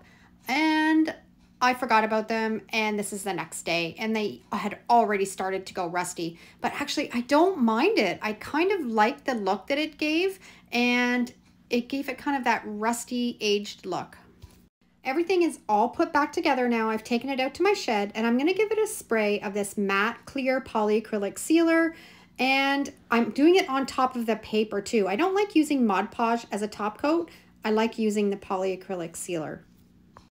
So here is the before. Remember the ugly orange paper that was really dirty and lined in all of those drawers, and that orange stain that I really don't like. And this is how I upcycled it. I love bleaching wood and the effect that it can give. Now, one thing I did find with these jewelry boxes is I realized they're not all made with the same type of wood throughout the jewelry box. So some of it lifted in different colors, but I like the variation that it gave. So if you see one of these jewelry boxes when you're out thrifting, grab it and give this technique a try. Hope you enjoyed today's upcycle. And if you like this content, make sure to like, subscribe, and leave a comment. Old cutting board. It had some sort of a painted stencil or graphic on it that was really worn down and looked like it had been well loved. So I am going to give it a upcycle. I'm going to really aggressively sand off that graphic, and it actually was kind of hard to get off because the ink had really soaked into the wood. Used my 80 grit sandpaper and a little bit of time and patience, and I got it all off. When I'm doing a graphic transfer onto raw wood, I like to use my polyacrylic sealer. So that's what we're going to do on this project. I have this graphic of Grandma's apple pie, and I'm going to apply it to the cutting board with some polyacrylic sealer. I'm going to set it aside. I've let it dry. It doesn't take as long as in Mod Podge, just takes a couple hours. So it's all dry now. I'm going to dampen the paper and rub it off, and we're going to be left with this really cute graphic on this cutting board. I'm going to seal it up with my matte clear polyacrylic sealer, and it'll be ready to display in my kitchen. Now, the reason I use the polyacrylic sealer method with this is I find the Mod Podge, it shows a bit on raw wood where this blends in better, and you don't have that outline of the Mod Podge when you do that type of a transfer.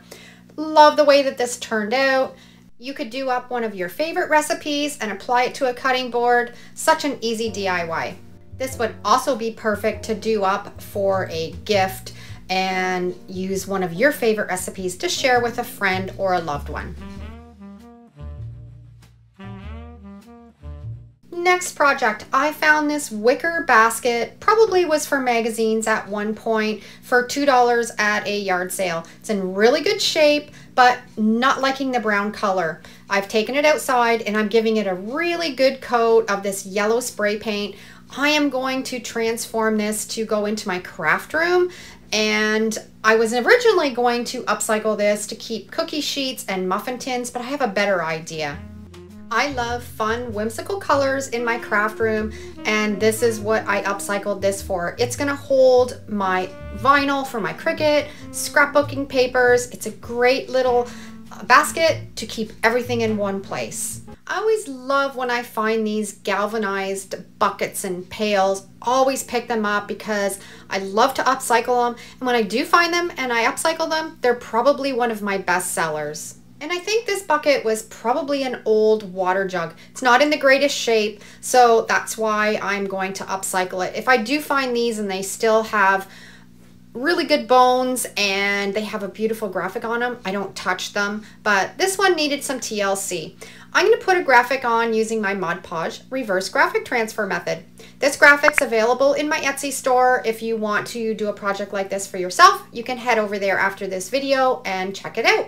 I'm also not going to paint this. I love the patina of the red on the top, and I love the metal color of the bottom. Now, when you're doing anything that's really ribbed, when you put your graphic on, you want to press that paper right into the rib of your project, or when you go to remove your graphic, you're not going to have a really good transfer because you're going to lose all of that lettering in between the ribs. So really work it carefully into that project.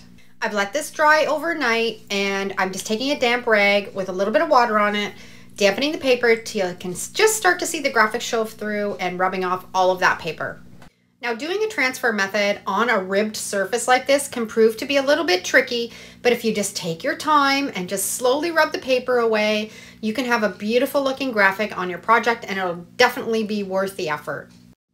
I like to just do small sections at a time, just slowly rubbing the paper away. This is never a perfect transfer. You're always going to have bits and pieces that are going to rub off, but I think it just gives it character. Sealed everything up with a polyacrylic sealer, and it's ready to put a plant in or some fresh flowers and display on your porch or your deck or even in your home.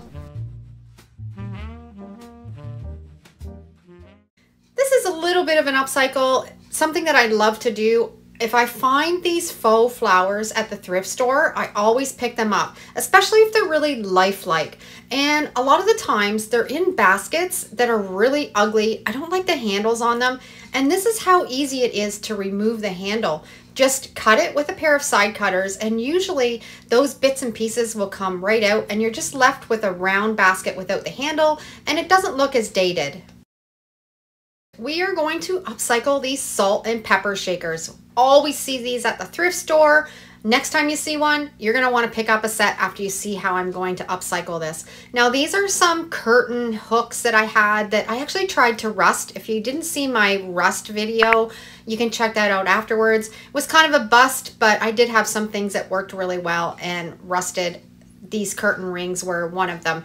Now, I've just spray painted these salt and pepper shakers just with some matte white spray paint, and now I'm just, well, it's still tacky, rolling it in dirt. I'm trying to make these salt and pepper shakers look like stone or like cement. So I'm going to do a couple different layers of colors and put a little bit of the clear coat on. Then I'm going to rub in a bit more dirt. Then I'm going to put on some more white spray paint, just kind of layering until I get that stone look.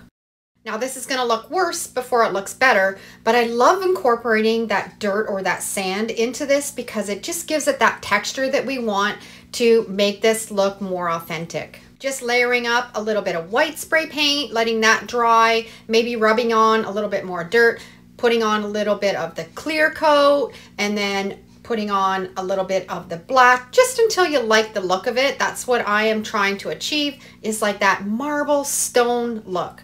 I've got them all finished. I like the way that it looks, and now I've got some old rusty wire. I'm going to cut two pieces the exact same length, and they are going to be attached to these little claws off of those curtain rings. Hang tight, because when you see this all put together, you're going to love it. I'm just going to cut that claw off of that curtain ring, and then we're going to glue it onto that piece of wire, and I'm going to make two of them, one for each salt and pepper shaker. I'm using my super glue from Gorilla. It works fantastic, and it bonds metal to metal really well. I'm gonna place that wire exactly where I want it, put the glue down, and then set it aside and let it dry completely. They're completely dry now, and we are going to put those right in the top of that salt and pepper shaker.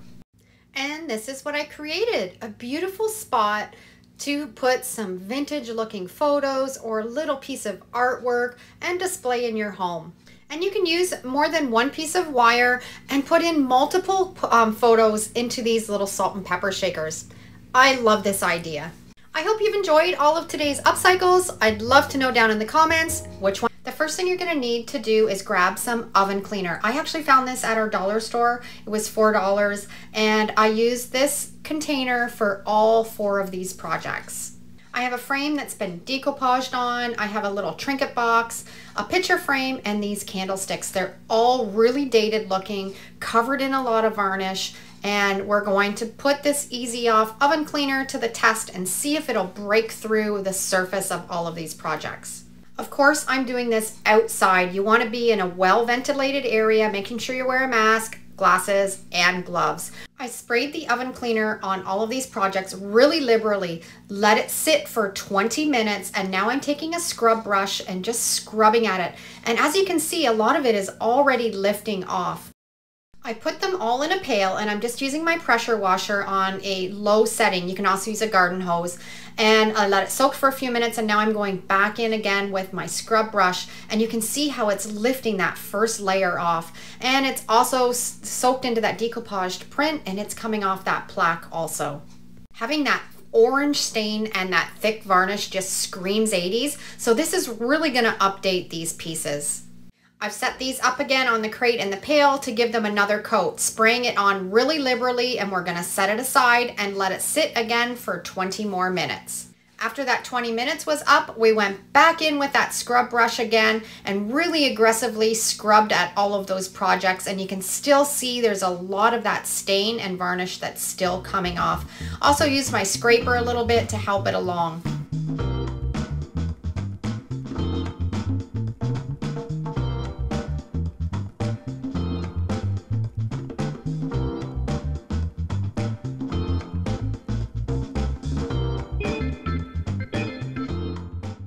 Okay, the first project that we're going to finish up are these candlestick holders. I was blown away. I was able to get almost everything off of these right back to the raw wood. I let it dry overnight, and now I'm just going in with a little bit of sandpaper and just cleaning up around the grooves and the edges just to smooth it out a little bit. I can't believe how well that oven cleaner broke through that really thick varnish and stain and removed it all. So here's the before and here is the after. They look high end. Love the way they turned out. I didn't even put anything on them because I love that raw wood look. Kind of gives me that Pier 1 kind of vibes. Put some candles in them. These are going in my house. Is this little plaque. It was a little bit more stubborn. After 3 coats of the oven cleaner, this is as far as I could get it lifted. So I went at it with a 120 grit sandpaper, and it didn't take much to sand this right back down to the raw wood. And I'm going to turn it into a sign. We're going to use our label sheet technique with polyacrylic sealer. I have a full tutorial on how to do this transfer technique, and it works really well on raw wood.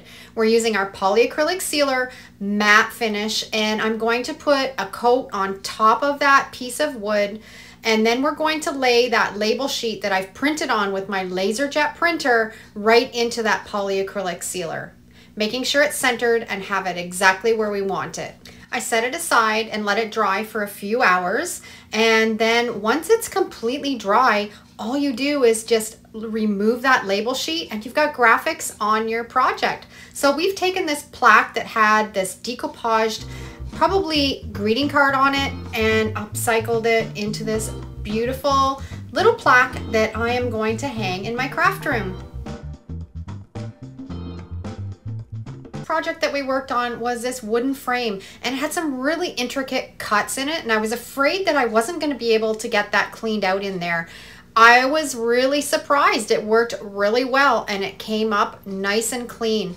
I'm going to turn this into a sign. I cut a piece of MDF and I've painted it with some homemade chalk paint, and we're going to do our Mod Podge reverse graphic transfer method on this. Printed out these graphics on my LaserJet printer, making sure to reverse the text. This graphic's available in my Etsy store if you want to grab it. I'll have the link down below in the description and you can check that out. I've let it set for 24 hours, and now I'm just taking a damp rag with some water, wetting it till you can just start to see the graphics show through, and then taking off the paper. You can peel it off if you can get it to peel, and then go back in with your fingers and rub all of the paper away until it's nice and clean. And then I'm going to seal it with some polyacrylic sealer, and we're ready to put it in the frame. So here's the before with that ugly orange dated stain, and this is what we upcycled it to. Cleaned up really nice, gave it a really rustic look, and then when I added that sign in the middle, it finished it off perfectly. And now here's that little trinket box, and I'm pretty sure it was cedar. It came up beautiful. I sanded it down with some 120 grit sandpaper, and now I'm going to seal it up with some matte polyacrylic sealer. So here's the before, really ugly, really orange, and this is what I was able to upcycle it into. A perfect little box to keep some earrings and necklaces and little keepsakes.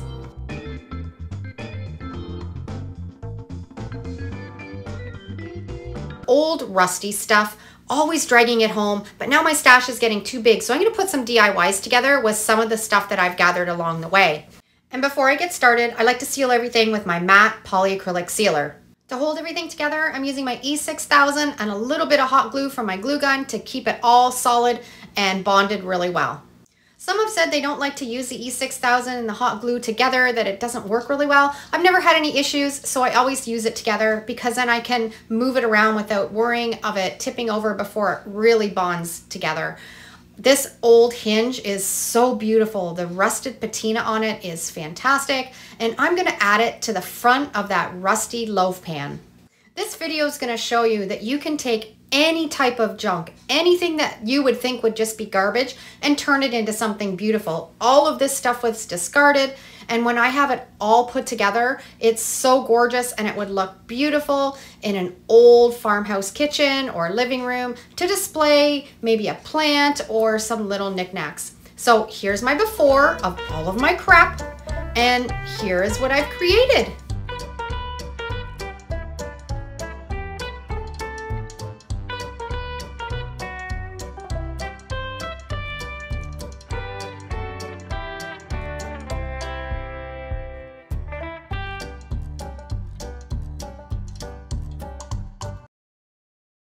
had this old grater that I picked up at the thrift store, and then I rusted it with some peroxide and salt and water. It turned out fantastic. I'm gonna seal it up with some polyacrylic sealer. Just add this little clamp on the top. I printed off one of my farmhouse graphics that I coffee stained, clipped it on the front, put a faux flower in the middle. How easy is this? And I think it's really pretty.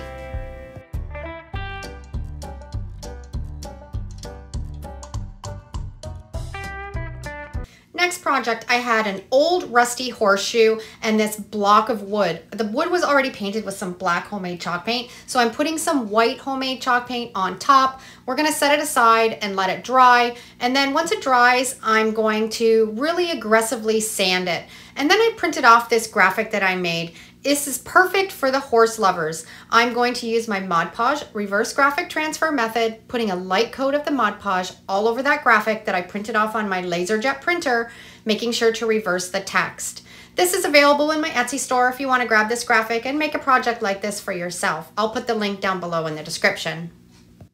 I'm going to place it exactly where I want it, making sure I'm getting out all of the bubbles and wrinkles, and then we're going to set it aside until tomorrow. It's the next day and I've dampened the paper with a little bit of water, rubbing it off all the paper, and then I'm going to seal it up with some water-based polyacrylic sealer. If you don't have any polyacrylic sealer, you can also seal up your signs with some Mod Podge. Went into my stash, I found some nails, and I'm just going to nail that horseshoe right onto that sign. And this is the before, and this is what I created.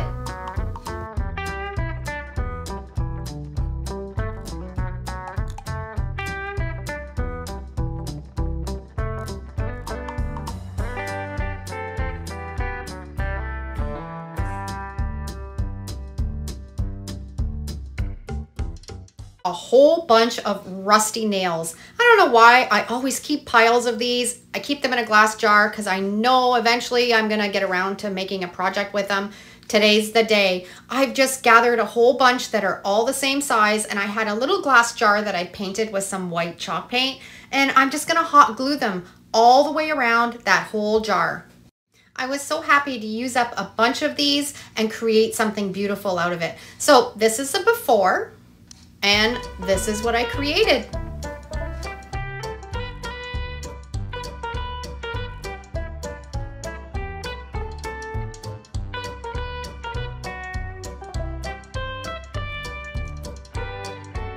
Who doesn't love rusty hinges and an old door pull? I'm gonna put this together and this is gonna be really fun. I had this old scrap piece of wood. I think I'd actually put a little bit of sand paint on it. I'm gonna add some turquoise acrylic paint on, paint it over the entire top of the surface, let it dry, and then I'm going to scrape away at it and sand it, and I'm gonna create this really great chippy piece of wood to make my project on. Nothing better than taking a brand new piece of wood and making it look old and chippy and vintage just with a little painting technique.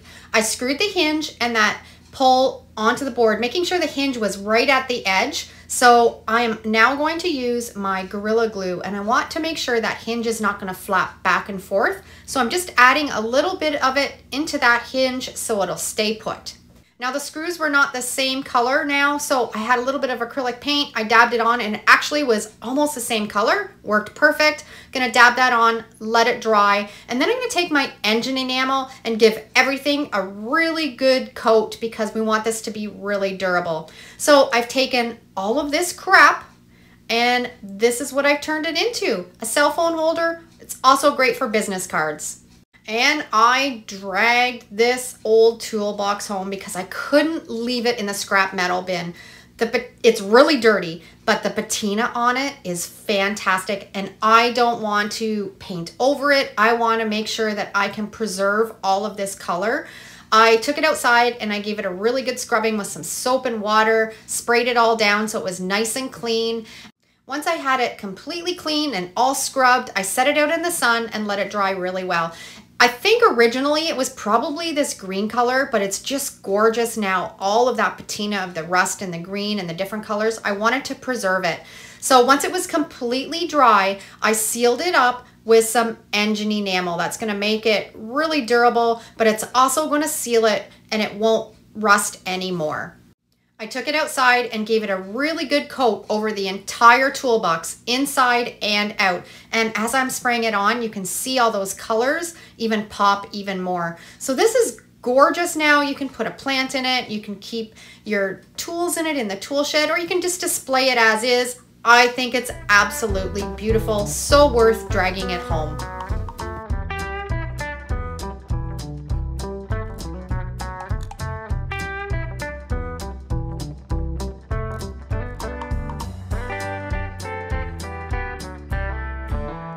Really simple, easy DIY. I have all kinds of mason jar lids that are rusty and I'm trying to use them up. This turned out really beautiful. I'm gonna glue it all together with my super glue from Gorilla Glue. Sometimes you just don't think about things. You just throw it together and in the end it turns out gorgeous. This was the before and this is what I created, and I think it looks really primitive now, and I love the rusty mason jar lid on it. Absolutely perfect.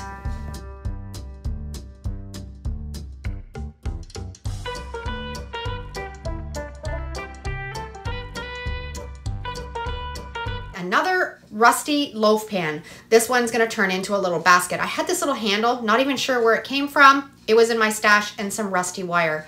I'm gonna drill a hole in each end of that loaf pan, and then we're going to string that wire through that little handle and attach it onto the loaf pan. If you have any little metal bits when you're drilling through this, just take a little bit of sandpaper and that will sand it down, and then you won't catch your fingers on it if it's rough. Then I'm going to seal everything up with my matte polyacrylic sealer and then attach it all. And I've taken that rusty loaf pan and turned it into a really cute little basket. So don't overlook all those rusty bits and pieces that you have or you see out and about. Just get some creativity going and you can create some beautiful home decor. I hope you enjoyed today's video, and if you love this video, I'm sure you'll love either of these next two. Thanks for watching. Have a great day, and we'll see you in the next video. Take care.